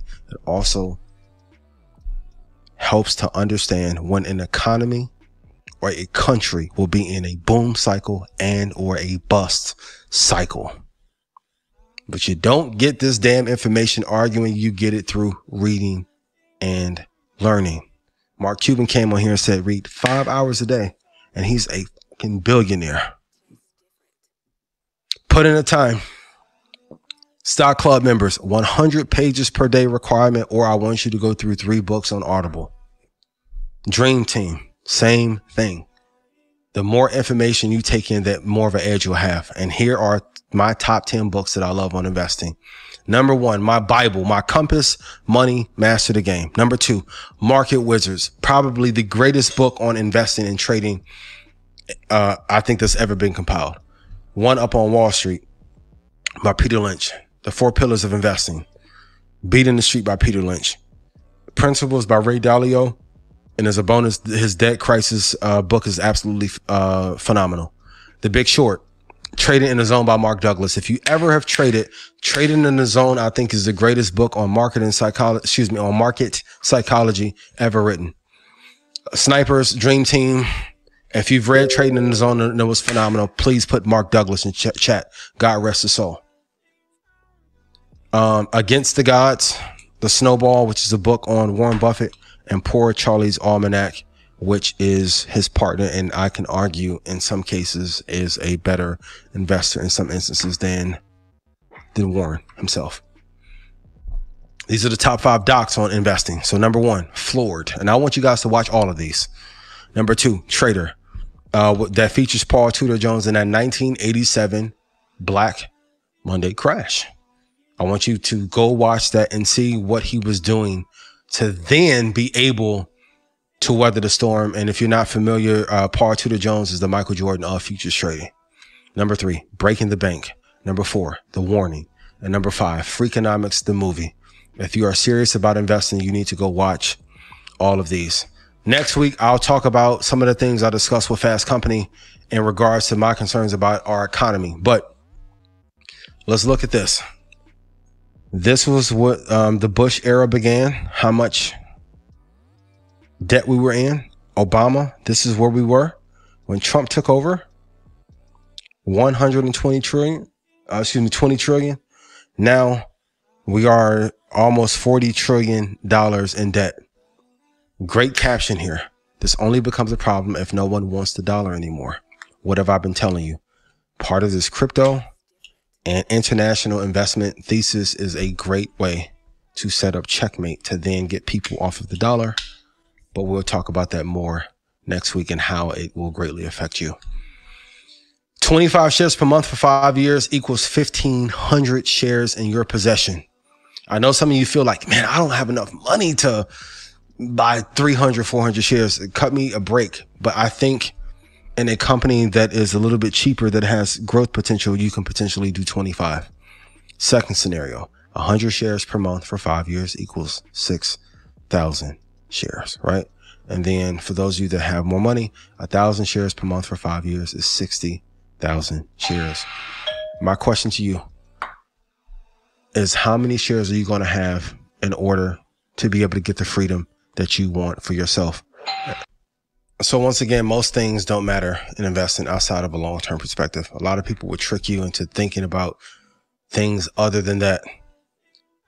But holding for the long period is what is going to give you the freedom that you really want. So I want to know, what number of shares will you buy every month to get to your freedom goal? Will you do 25 shares a month? Will you do 100? Will you do 1,000? What number are you going to pick that you need to invest in every month to get to where you want to be? Tesla hit this black cross, a death cross that has appeared, and Art was the first person to tell me about the golden cross and black cross. And the grand scheme of things, it doesn't matter, but let me take you to a chart and give you a better setup that I think will help you all. And Stock Club members, I'll put these settings in here for you tomorrow, but let me show you what this actually means with our set. So this teal line is the 72 moving average. Down here is a 200. If you look here, you can see as long as this shorter moving average is above here, we are safe. We're safe. What ended up happening with this setup, you were able to see it before on the, if we go back here, we can start to see it cross here on the 11th of May. When this 72 broke down through the 200, it was a signal that Tesla was going underwater. But this is why I always tell you guys to zoom out and look at the longer horizon to get a better understanding on if a stock is truly going up or down. But when you zoom out to a 1 year weekly chart, you can see Tesla is still, the 72 is above the 200. And if we dance down to this area, 550.43, there's an area in which we can get in. It would have to then break underneath 430.78 to then start to push on the weekly chart to the downside. Now let's look on the month. And if we look on a 2 year month chart, we can see that the 72 is above the 200. So in the short term, it did make a cross. But if you go back and look at the long term perspective, Tesla's fine. There's not a huge breakdown. The stock will be safe. You just have to give it time. And once again, this is the problem with selling too soon. In the 1960s, Warren Buffett spent $4 million to buy a 5% stake in Disney. He sold that stake for a 50% gain. He calls it one of his biggest mistakes because that position today would be worth $8.7 billion. And we've all done it. We've all sold things too early, or there's investments that we didn't get in. That I want to keep stressing, long term will give you freedom that you want for your family. Now, next week, I'll walk you through it, but this is what I want you to pair. The 72 moving average with the 200 with the 400. Now, if the 72 and 200 are above the 400, the stock that you're in for long term is safe, but I'll give you a full breakdown of that next week. What's the easiest way to determine stock prediction prices? Simple. Multiply 5 from the high. Multiply 5 from the high of top tier stocks. So if the all-time high of a stock is $100, your target would then be $500. If the stock that you're investing in is 10 and let's say it's new, the multiple on that would be 50. You want to 5x and take that from the high to know where to get out of the market. How do you overcome self-limiting beliefs? I will go over that more next week, but you need to start with a book called As a Man Thinketh and read it every day for 300 days straight, and just read 2 pages a day, and it will help to build the foundation of trust being embedded in yourself. Lastly, I want to walk you through the hidden secrets of investing from an article that I did a few years ago that I think is timeless that you need to know. So I define my style as hyper acceleration or like catastrophic investing. So like last year, those are some of the ideal times. So whether it's on a short-term horizon or long-term, I like to get in on the edges. So write this down. Rule number 1, do not give up more than 1.6% on any trade. I don't care how much you love a company, you don't want to draw down. Now, for long-term investing, you have to give it some space. So I'm not recommending that you close out at 1.6% loss. I can do what you can't. I don't want you to do that. But this is a game of retention. And one of the biggest mistakes that I see people make, they make huge losses and then chase to then get back. This is just free game for you guys so you can apply. Number 2, do not forget rule number 1, do not lose money. Investing is about mitigating risk at all costs. And once you do that, the money's there. How many of you have ever, and we're talking about this today in Dream Team, how many of us have spent money in a club or on clothes or on things to show status when we could have just had the status by investing in great companies? Most people treat their portfolio like cash in Vegas and they're just gambling. And I don't want that to happen to you. The number one focus in every single trade, every investment that I make, I'm thinking, what is the potential for this stock or investment or deal to harm me or cause me to lose? I only want to pick the ones that are going to give me safety. Number 3, only take trades that will not lose, especially for my swing traders and day traders. You're not going to have a great setup every day. You can't trade every day. For me, I'm fine if I get 2 to 3 trades a week because I know the ones that I'm going to take, I have a high probability of winning. And I know it's tough to sit to wait for a perfect setup, but it's much better than being down 7, 15, 18, 29, 50%, 60% drawdown. And then if you are looking at it from a competitive landscape, for those of you who may want to go work in the industry and then trade for a firm, the track record that you want to present is one where you don't have many losses. And when capital is given to you, you are known to grow it. Being flat on a day beats being negative any single day of the week. Number 4, you have to get the direction right of the market at all costs. If you cannot pull up any stock, ETF, currency pair, crypto, and you can't tell what the direction is in 30 seconds, you do not know what you're doing. Master that part first. Master that part first. If all the cars on a highway are going north, you want to ride north with the flow of traffic. When you're trying to short a market, and that's when everyone tries to pick tops and say when we're going to fall apart. Normally, we're only going to draw down 50% anyway, but you're missing out on the upside, the big long pause, all that, right? You're missing out on 500%, 700%, 1,000, 2,500, because you're the places in which when you're drawing down the most, and the market is drawing down the most, as shown with Benner cycles, right? You should be looking to buy long-term to hold those assets any damn way. 11-1, snipers, kudos to you. You know this. 11-1, asymmetric reward to risk ratio. I want to risk $1 to make 11. Now, if you're able to do that, how many times will you put money in that machine?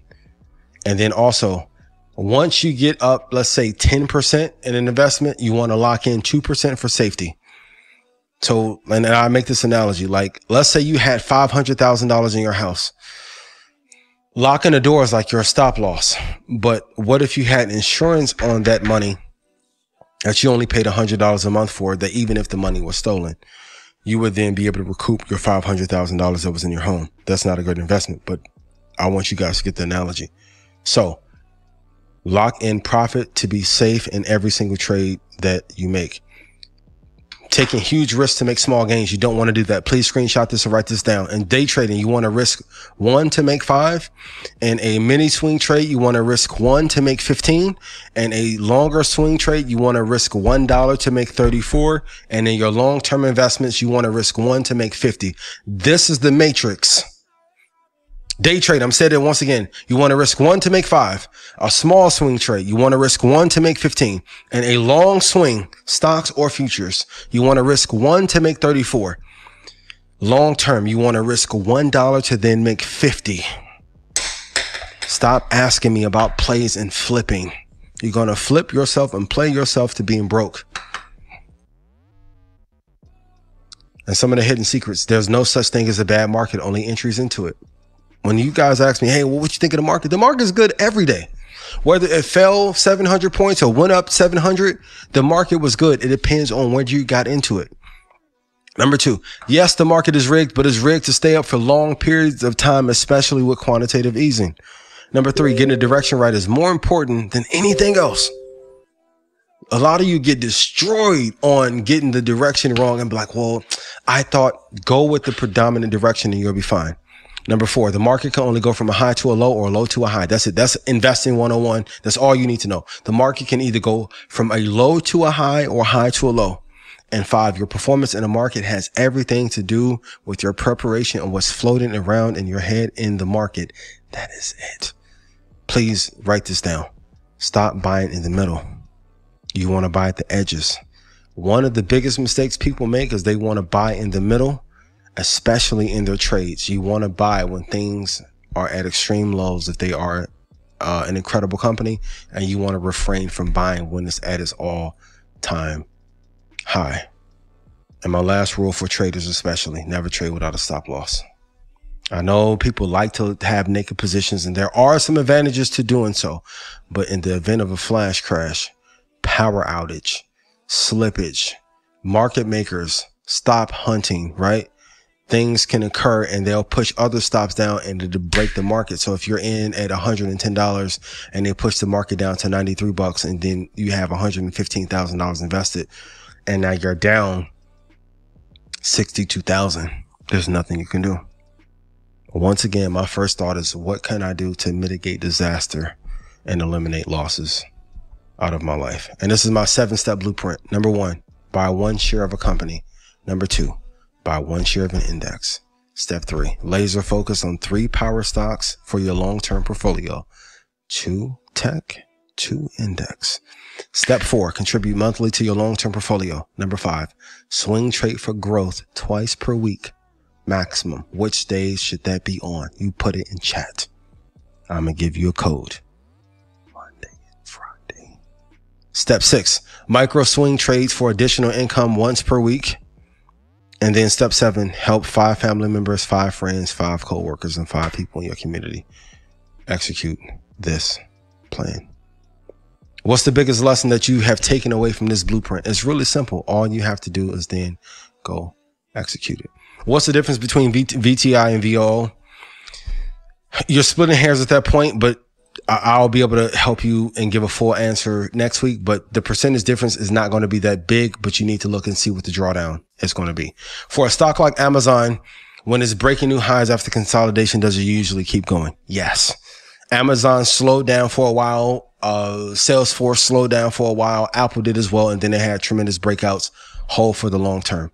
But if you want to be able to know, a quick comparison tool that you can look at in 30 seconds to know if one is better than the other, you can use this tool that I'm going to walk you through right.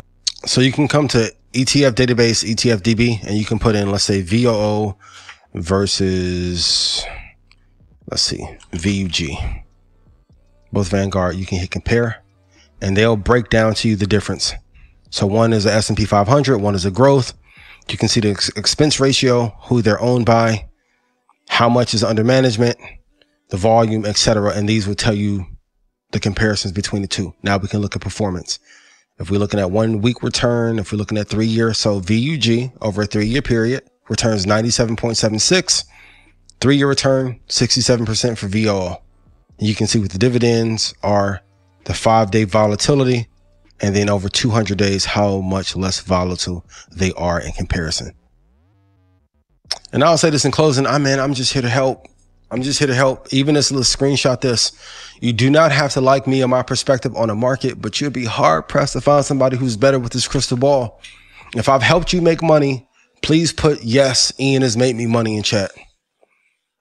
And the great part about once you master long-term investing, you don't need likes, comments, conjecture. Everybody wants to turn everything into a podcast, right? Or a reaction take. You don't need that. Some of the stocks I've called over the last couple of years, of course, Apple, Microsoft, Tesla, VOO, VUG, VGT, VTI, Shopify, AMD, Nvidia, TECL, Pool, Moderna, before most are talking about it. On the next one, I'll tell you the price of where I called it. Short Genius, Short Hertz. The Doge will fall apart when it was the hottest thing on earth. Kudos to Joe for having me on the show. Deborah got into AMD since 14, Carvana, Disney at 100, Boeing at 91, MGC, Melly, XLK in April of 2020, Shopify at 363. It's now at 1493.86. Neo at $2.21 and $12. It's now at $46. Moderna, I called at $26.89. Is now at $241.64. And short Nikola, which is absolute trash. Invest for the long term. You have all the answers here. Next week, I'll go over buy boxes and sell areas so you can know a range of where to buy and when to look. It'll pull back. And I want to say this in closing. Master your craft. Choose excellence. Invest for the long term. I'm going to say it again. Master your craft. Choose excellence and invest for the long term. stop getting caught up and going back and forth and arguing. And I told you guys, a lot of people are going to try to move you into asset classes that are riskier, and then you're going to get your ass destroyed. And the time in which you could have bought some of these great companies, the flip and all the plays that you say you want, you could have got from investing in quality fucking companies, but you want to gamble because you haven't been disciplined for the last 10 years, 5 years to you. For all the he doesn't know people, if you knew, you wouldn't care what I said. Because the people that I know, shout out to my guy, like I don't want to tell his business, but he was on a few weeks ago. To the people that actually made 800, 900,000, 1.23, $2.6 million on Doge, guess what? They say the same thing as me. People stupid as hell to continue to hold Doge. They should have got out at 55, 60, and 70. Master your craft, and your opinion and my opinion and no one else's will matter. Master your craft, choose excellence, and invest for the long term, and the freedom that you want will be there. I love you. There you have it. Did I keep my promise and all? That was elite. That was elite. That's Did I like, keep my promise and all? Sometimes in life you gotta run that back. Greatest investor of our generation. Let me give my flowers now. They said of our generation, exclude nobody. Exclude nobody. Crystal ball. Who had? I'm actually on chat. Who had better prices? Talk to him. Talk heavy. Yeah. Diamond Dallas Page hands. Diamond. I got the diamond. Talk heavy. Shout out to the two. They said you put on an N1 mixtape performances now. Talk heavy. In true hot sauce fashion, bro. That was crazy. Y'all gotta be appreciative, man. Yeah, That's so much information. For free.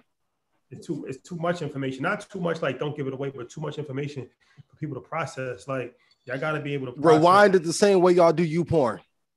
Stop playing with me. Don't want to hit them excuses. Go rewind it. Make that clap. Quit playing with me. Greatest of our era. Excluding nobody. Yo, I was taking notes myself. Heavy spice. Classic should have went diamond. And for the record, when I did Stock Club, it was $297. I don't need nobody money. You need to join. I get a plays away for free. I don't believe in plays, but that's what y'all like to say. That shit goofy. Long-term invest, hold for 30 years. That's where all the money is. Greatest investor of our era. Humbly. Now we got just came out tonight. Man. I'll give y'all one more time. Who made better calls than I? If I was white, this would be on after Shark Tank. Mark Burnett, call me. I'm going to do my Kanye thing. Mark Zuckerberg, call me. I am Steve Jobs. Who going to be the Medici family? Kanye energy.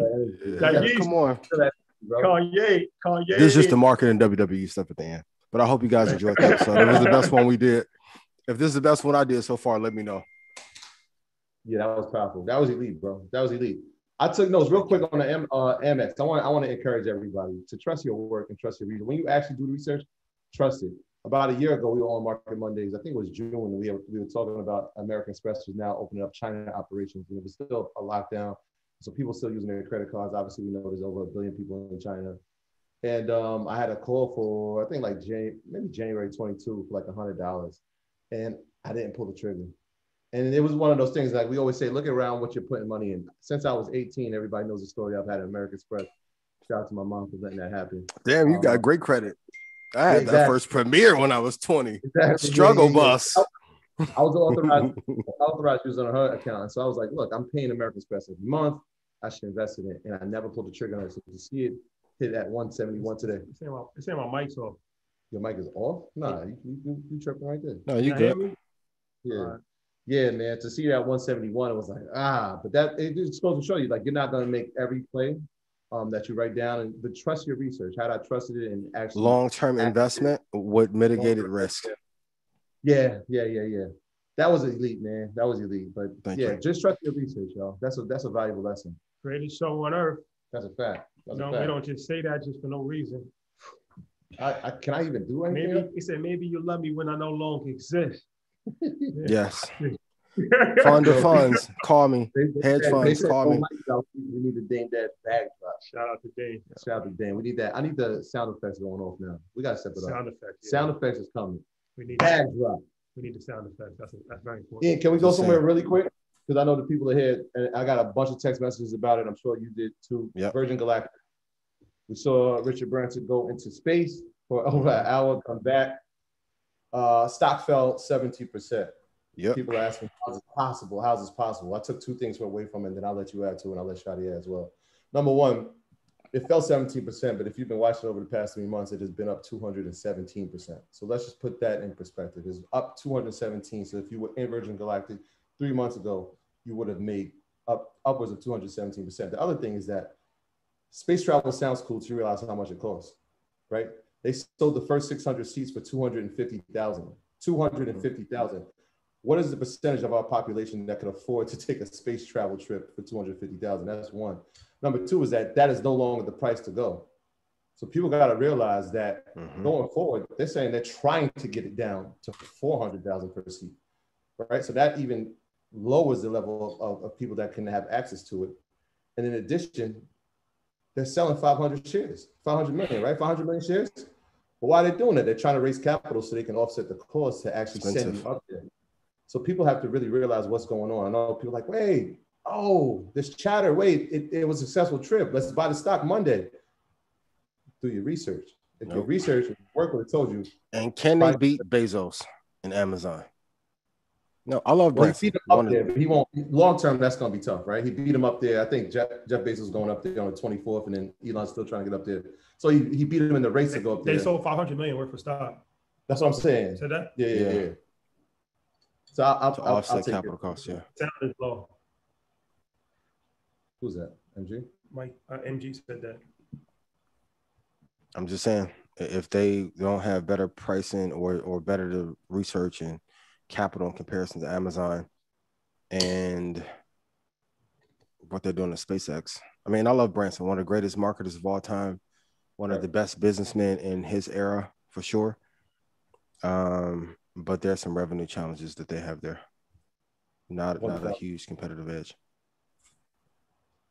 Second thing, I do my second thing. Now maybe do earnings. Disney. And so we've been talking about Disney for a long time. I told everybody I'm getting to that point where I wanted to get in. You threw out the number, I think it was 168. I was like, damn, man, you're just gonna tell them. But yeah, 168 was the entry point. I'm actually probably thinking of making a new entry point because of what I saw this weekend. It was big. It was a big deal. Obviously, they put out Black Widow in theaters, and it also put on Disney Plus, and so the numbers came back. And so I think it did 80 million in theaters. It did 70 million international, and did 60 million on Disney Plus. So you can watch it from your home. So it has an opening weekend of like 215 million.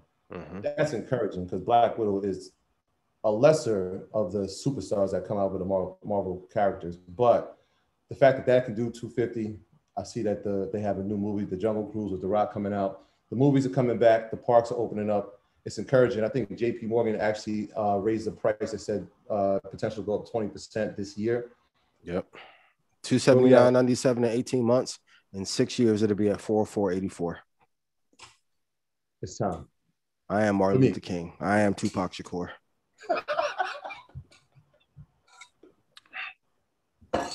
Just saying. Just in case they confuse it real quick, I'm gonna run through the earnings report.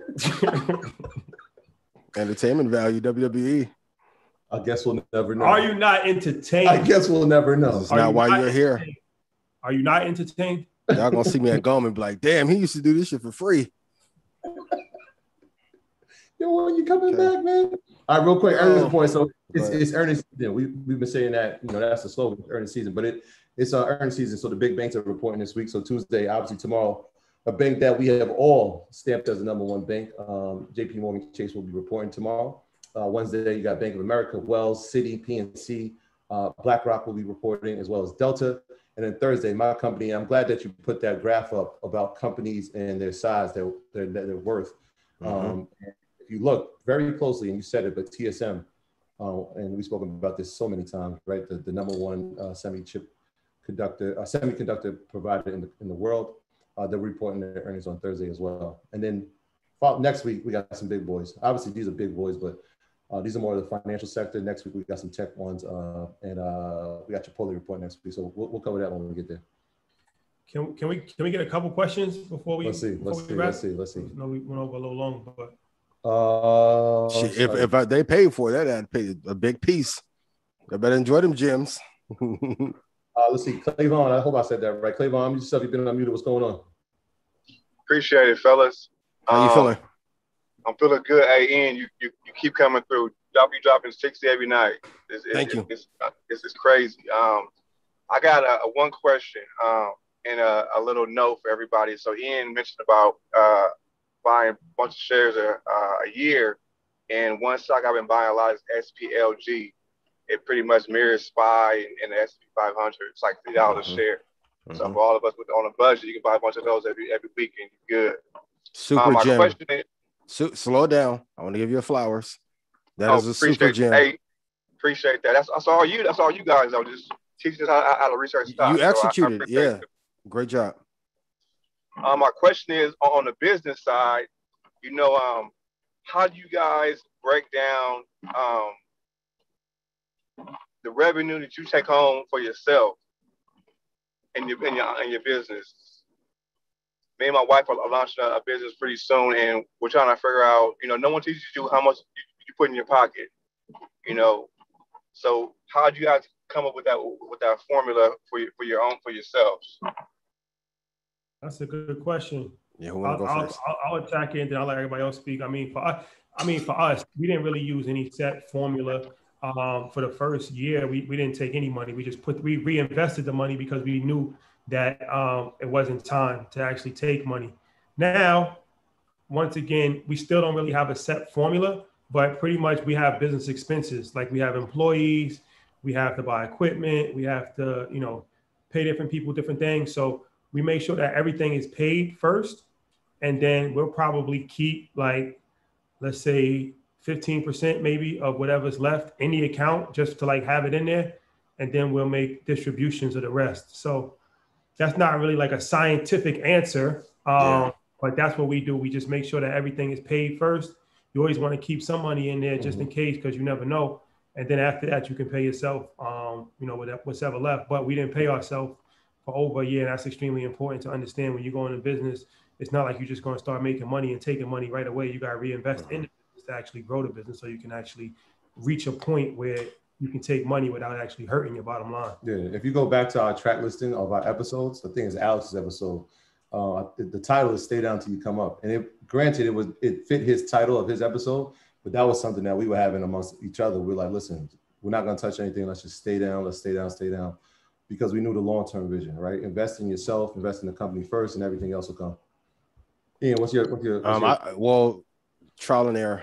First, I took out too much money. So I got started in 2003 before Get Rich or Die Trying came out. So I was in college. I was broke, even though I was wearing Versace and Prada and Gucci and shit. So that's why I'm the designer thing is stupid. Then I didn't take out enough. So now I'm at a balance, having multiple things, where that's why the sacrifice and not flexing, not showing off is key, because I value being able to spend the time with my family, friends, son in the manner in which I want to. Starting out, if I can do it all over again, I probably use the 80-20 formula. The most important thing is a business owner. What business are you in? Well, my wife is an esthetician, so we're trying to start a little. We're not a little. I'm a little. Trying to start. No little. Yep. Yeah, you're right. A skincare line, so it's into the holistic, treating your skin the right way, and it's called Love My Glow. And then I want to get into the vending machine business and just get that going. We want to get some multiple streams of income in here outside of my full-time job. So keep the job. Figure it all out. Keep the job until the businesses are paying at least 3 times or 4 times what the salary pay. Because this is the thing a lot of entrepreneurs don't talk about. When you're an entrepreneur, your insurance premiums are crazy. Some cases a mortgage, right? I know you and your wife may not want to hear it, but I'm going to tell you, please invest half of your gross revenue into long-term investing. Talk to an advisor first. But there's going to be a time in which that customers may not buy, another brand they may favor more. But the thing that I see with most businesses, they're not able to get over the 3 or 5 year hump when they could make it. If you're investing into quality companies, and man, a lot of it is about time. If you get with a good advisor, they will be able to get you some great gains out of that, and you can add 20%, 30% growth from investing alone. Everyone ignores it, and then they end up struggling. I'm telling you, tie your money to businesses that are great, but I will follow an 80-20 rule at this point later in my career. I'm investing and reinvesting the majority of my money back into the market. So, but starting, I wish I would have did 80-20 and then put a great majority of that money away into the market. And I also, somebody on YouTube made a good point, and I want to just give a little bit more to that because it is a little bit more involved than what I said. We started as an LLC. We switched over to an S Corp, shout out to our accountant in this business. And we do have payroll. We pay ourselves payroll. Mm-hmm.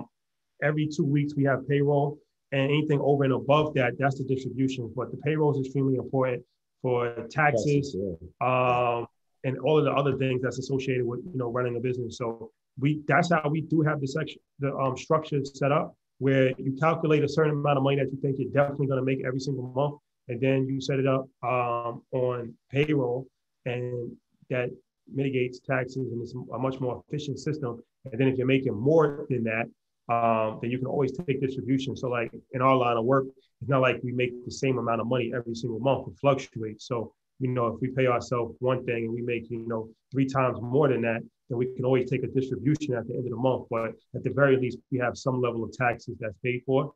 So that's extremely important. And we always have accountants come on and give more of an in-depth conversation about that. But yeah, that's where we're at right now. And I want to stress it again. You said something very important. Please don't gloss over that. Make sure that you have all your expenses accounted for before you take a distribution. Mm-hmm. And so that's something that we take very seriously. So I know I can check into it. I can look at the books to see what we're spending. All right, this is what we need to have in the account. Plus, like you said, a 15% overage just in case anything comes up. Emergencies always happen. We don't touch anything before we do that. That's the fact. And what you said is true, Ian. 3 times, 4 times multiple. Like I told you, many people, y'all know the story. When I was teaching, I calculated how much I was making a month. I said, all right, if I could double that, I can leave. All right, that's not enough. If I could triple it, I'll leave. If I can quadruple it, all right, now I can leave and maybe my wife doesn't have to work. Let's keep going. So have that plan and have a structured system before you take a step. But keep going, though. Keep going. Appreciate you. Thank you. Appreciate y'all. Thank y'all. Have a good night, man. Hey, keep teaching, keep learning. Thank you, brother. I appreciate that. I'll tell you about the super chat, Jamal, Matt, Robert. I appreciate you. Matt, what up, my guy? What do you feel? What's your thoughts on stock options? It's a great way to leverage. You just got to be careful, do your research. We talk about options a lot. 300 practice trades before you go live. Carrie Ann, what's up? Unmute yourself. You've been unmuted. You all right? I'm good. I'm actually in Hawaii. Oh, you live in life. What part? Charlotte. I've never been to Oahu. Oahu. Yeah. So, job well done. Aloha. Aloha. Mahalo. Mahalo. Yeah, I'm tired of hearing that shit. That's a good problem to have. That's a first world problem. Good problem. Yeah, good problem. I'm out here for work. So it's all good. I had a question for you. Last Monday, I found this company called ASML. And I just needed a good entry, like what Ian thought was a good entry point for that stock. And the reason I like them is because you know how we have the semiconductor shortage? Mm-hmm. So they're a Dutch company, and they're literally the only company in the world that makes this product. And they're the only ones that make it, and you can't make a semiconductor without this. So I looked at their stock price, and this last week it was at 6. Yeah. It was at like 690 something, and today is at like 707. Yep. And then when I looked at the chart, like the last 5 years, the cheapest has been in like 2016 was like 175. It's been going up ever since. It took a minor dip during last year, but it wasn't even like anything significant. 662.07, and then if it ever falls back to 594.65, those are the 2 places where it would be amazing. Great job to do the research though. Great job. That's a good one. That's a good one. Yeah, they actually reporting next week. So I'm glad I had that on my list maybe a year and a half ago. and I chose to go with TSM instead. But yeah, that's a solid one. Carrie Ann ain't playing. Carrie Ann can't. And then research done. 1995, it was $1.94. That was the low in 1995.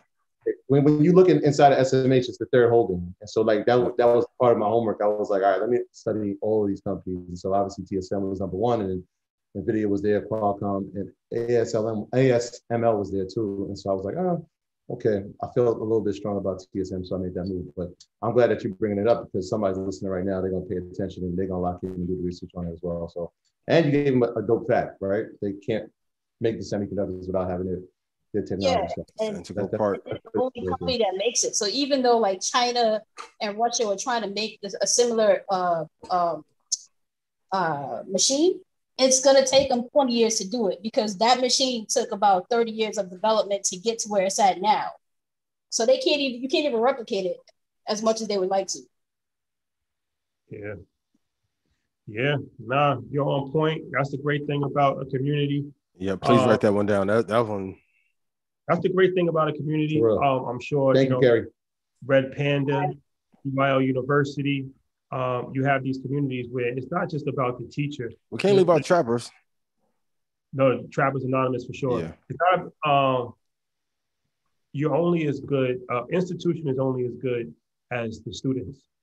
So, you have communities and people, are teaching each other, working with each other, and learning and sharing information and sharing plays. And that's really the beautiful thing about coming together and congregating in unison. So let's take one more question if we can. Let's see before we wrap this. Tucha, we coming to you. Unmute yourself. You've been unmuted. Did I get that right? Uh-oh. Fridge emoji. We're gonna find somebody. I am the algorithm. I am Jim Simons. I am Renaissance. I love y'all. Shout out to Kanye, man. Kanye hasn't had a rant since that money got super right. Kanye showed up in Paris with the mask on. William, what's going on? You've been unmuted. What's the deal? Hey, what's going on, man? Long time. Hey, how are you? Pretty good. I actually put this in the I joined Red Panda. I put this in the question Telegram, but I have VOO and SPY. I don't have a lot of shares per ETF, but I have a traditional IRA and I wanted to tie one of those to it. It's just in cash right now. So I don't have it, I didn't invest in anything. So you think I want to keep VOO, but do you think I should sell it and then rebuy it and put it in that traditional IRA? I'll give you more detail on the call tonight, but no. What price did you get in? That's a good question. Or what month, and I can extrapolate I got with January of 2021. You got in hell, don't sell that. Okay. Yeah, if you got it in January, you probably got around 348. It's at 401.82 now. Yeah, it went up. So I just didn't. Yeah, I don't know if I should invest in the Dow, put that account. Dow is great too, but I mean, you would be trading LeBron for Durant. You're splitting hairs at this point. Now, ideally, if you can get Durant, LeBron, Steph, Dame all on one team, great. But it's not as if the Dow is at such a low price where the return dispersion is so wide where you'll be missing out. No, because I mean, by end of the year, well, let's say by end of next year, we should hit 452.55 on VOO. Don't sell that. You'll slap me in public if you see me. What about SPY? Should I get rid of that and buy more Microsoft? If you want safety, no. If you want growth, yes. But you are in a great position because you have a Lamborghini and a Ferrari. If you had a Lambo and a Ferrari and you could afford both of them, would you get rid of either? No. All right. Well, I got you're in a good space. I appreciate you. Yeah. Appreciate you. Appreciate you. Market Mondays. The best. Hey, yo, this is crazy. So I was reading, maybe you saw this, CNBC. They had the debate. It's an article about GM or Ford. and I was like flashback. Recently, like, they did this. Literally, in today, and they said they took GM. I was like, wait, where have I heard this before? Like, wait, didn't we just you see that crystal ball glowing behind me? Like, Speaking of which, GM, if it gets down to 43, 34, would be a good area to long-term invest. And then if we ever drop down to 35, 58 again, that'll be a good price. But yeah, I saw that. But you know, I mean, it's only so many car companies. We're gonna take a positive approach. I got some sleep, so I'm feeling silly. We're gonna take a positive approach on all things, and then, you know, if other media companies have used certain things, so be it. I'm sure we'll be on there one day. Kudos to Mary, Bonawyn, Josh, everybody at CNBC. Mark Burnett, call us though, because we should be on after Shark Tank. Yeah, you have it. And definitely, I am Peter Lynch. Peace to the God.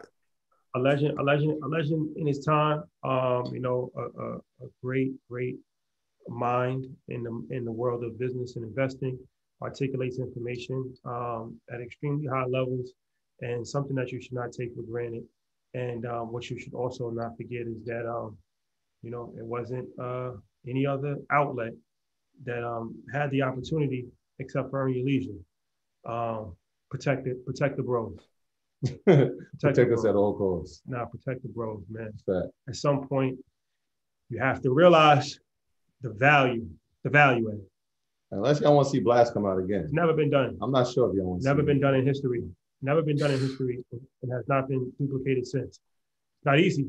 2.5 years to build a platform where you put out daily content every single day on everything from real estate to crypto to stocks with 6 shows it takes a lot of time. Every Monday locked in for 2 hours at 8 o'clock. No matter what. You know, it's a certain level that, you know, protect the bros, man. Protect the bros. Protect the bros. Gabriel, I'm not acting interested. I'm just putting on, you know, I'm trying to make it a little bit entertaining because, you know, last year it was stiff because y'all didn't know me. So you're like, yeah, this motherfucker probably a scam artist. I'm like, no, I'm gonna give you this 5 for free. Now I'm just showing a little bit of personality, throwing a little bit of WWE on it, right? To add some entertainment value. So for those who are in Hollywood watching, I appreciate y'all. I'm good. Please tell a friend. Market Mondays is a podcast. So if you missed this, climbing up the charts.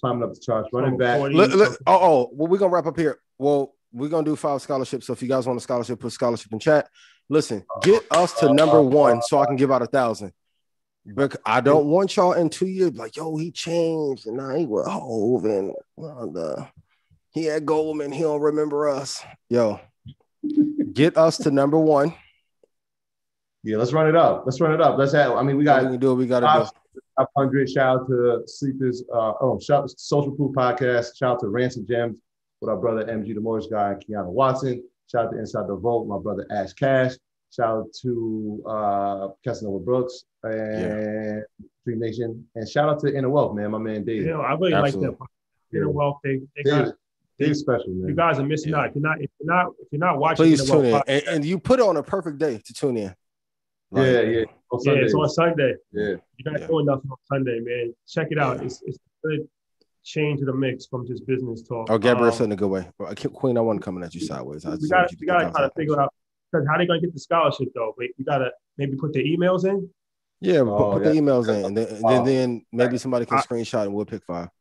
All right, so here's what we'll do, because the scholarship, we don't know who you are. At the very end, we're gonna ask for emails. Put your emails in. Do not put your emails in now. If you put your emails in now, you will be immediately disqualified from receiving the scholarship. Immediately. Yo, is the Chancellor watching? Shout out to Jen. Shout out to the Queen. Queen, help me because I'm not going to screenshot them. I'm be real with you. Yeah, and I'm drinking coconut juice for those of you asking. This Thursday, we will have the Bronx looking like Big Pun is back. Big Pun will be back. That's the vibe. I told Jimmy was a little concerned. You know, he's old school. He's like, it's just a flyer. I said, Jimmy. Gotta relax. I said, you gotta trust. It's not big enough. And you gotta relax. I said, Jimmy, trust me. Yeah, he gave us. Is there a certain amount of people? Because people have been texting me now, like how many can come, etc. Or are you gonna announce it Wednesday. If you RSVP, the RSVP will probably end at midnight. So if you RSVP, you will have somebody say it'll come. If you RSVP, you will be allowed in. But please RSVP. Please do. You might not ever see anything like this ever again. Yeah, it's a vibe. I'm gonna be honest. It's a vibe. We tested it out just to make sure it's a vibe. No. And we got our bro. Shout out to Sus One. Sus One. The town. He a whole legend. We'll be DJing. The legendary Sus One will be. La Marina is back. Yeah, we was in class together, man. Shout out to Sus. He was DJing, coming to class for sleep. I'm like, yo, bro, what you doing all night? He's like, y'all gonna bring out Don Carter Jr.? What y'all doing? I know y'all got some special plan, boy. We gotta have Bob, man. We gotta have, oh man, La Marina is back. La Marina is back. And then Friday, we're gonna catch some vibes Friday. It's gonna be a good weekend. Good weekend in New York. I'm looking forward to it. We are number one in Jamaica. Yeah. You'll understand the Put the flags in the chat. Yeah. You'll understand the importance of that very soon. Everything top secret. Yeah, man. Jamaica, that's home. Everybody know that's home for me and my family. So being there, being number one there in business, 2 categories.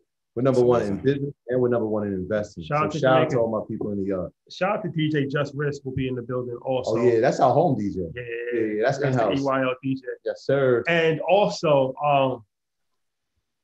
the chain remains, the game is intact.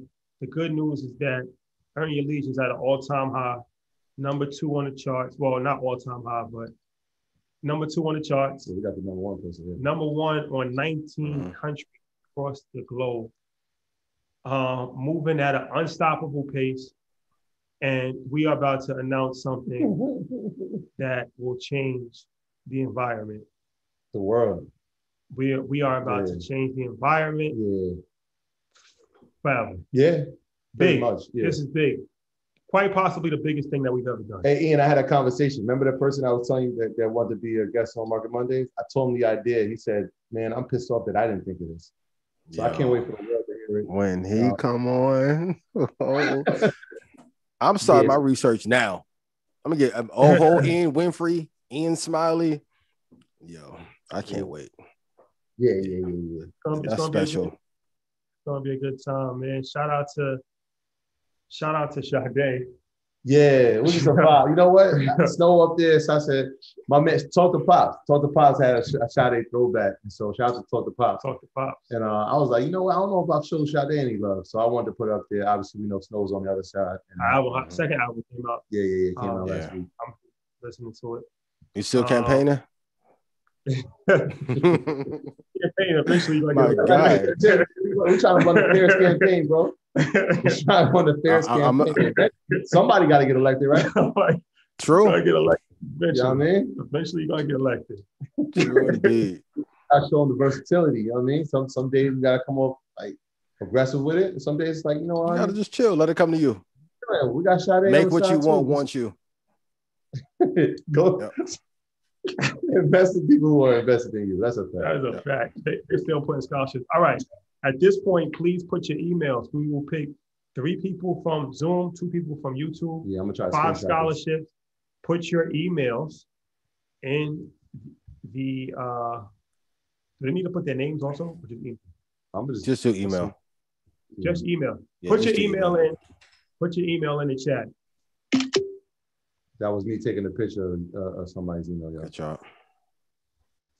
You guys like the video, so we can do more like it. If you guys enjoyed tonight's episode, please put 128 in chat. Y'all put in the chat too how many points I dropped tonight. I'll never talk about that business cycle again. Stock Club, I'm gonna have some special for y'all for the rest of the year. Never again. Oh, please like the video. Please like the video. I wrote it in my notes, Ian. Never again. I'm cool. Folks, we want to thank you for coming out tonight. I appreciate y'all dearly. We want you to take this information, but more importantly, we want you to execute the information. We love you dearly. We want you to have safe travels. I want you to be safe this summer. And if you're coming out Thursday night, just show some love. Everybody come in good spirits. Everybody gonna leave in good spirits. You know what we're about. We come in peace. We leave in peace. We just here to have a good time. We want our city to be back and have a good time. We want to show that it's possible just to have a good time. Nothing else. And if you got a question about anything, watch the beginning of the video. We addressed all issues Every There's single nothing issue to be addressed. was addressed at the beginning of the video, and we will never speak on it ever again in life. Blessings. Blessings, y'all. Love is love. Be safe. Y'all have an amazing one. Appreciate y'all dearly. Over and out. I am Tupac Shakur. I am Rashad Bilal. I am Troy Millens. I'm bringing my Troy Joy. Game, set, match. Love y'all.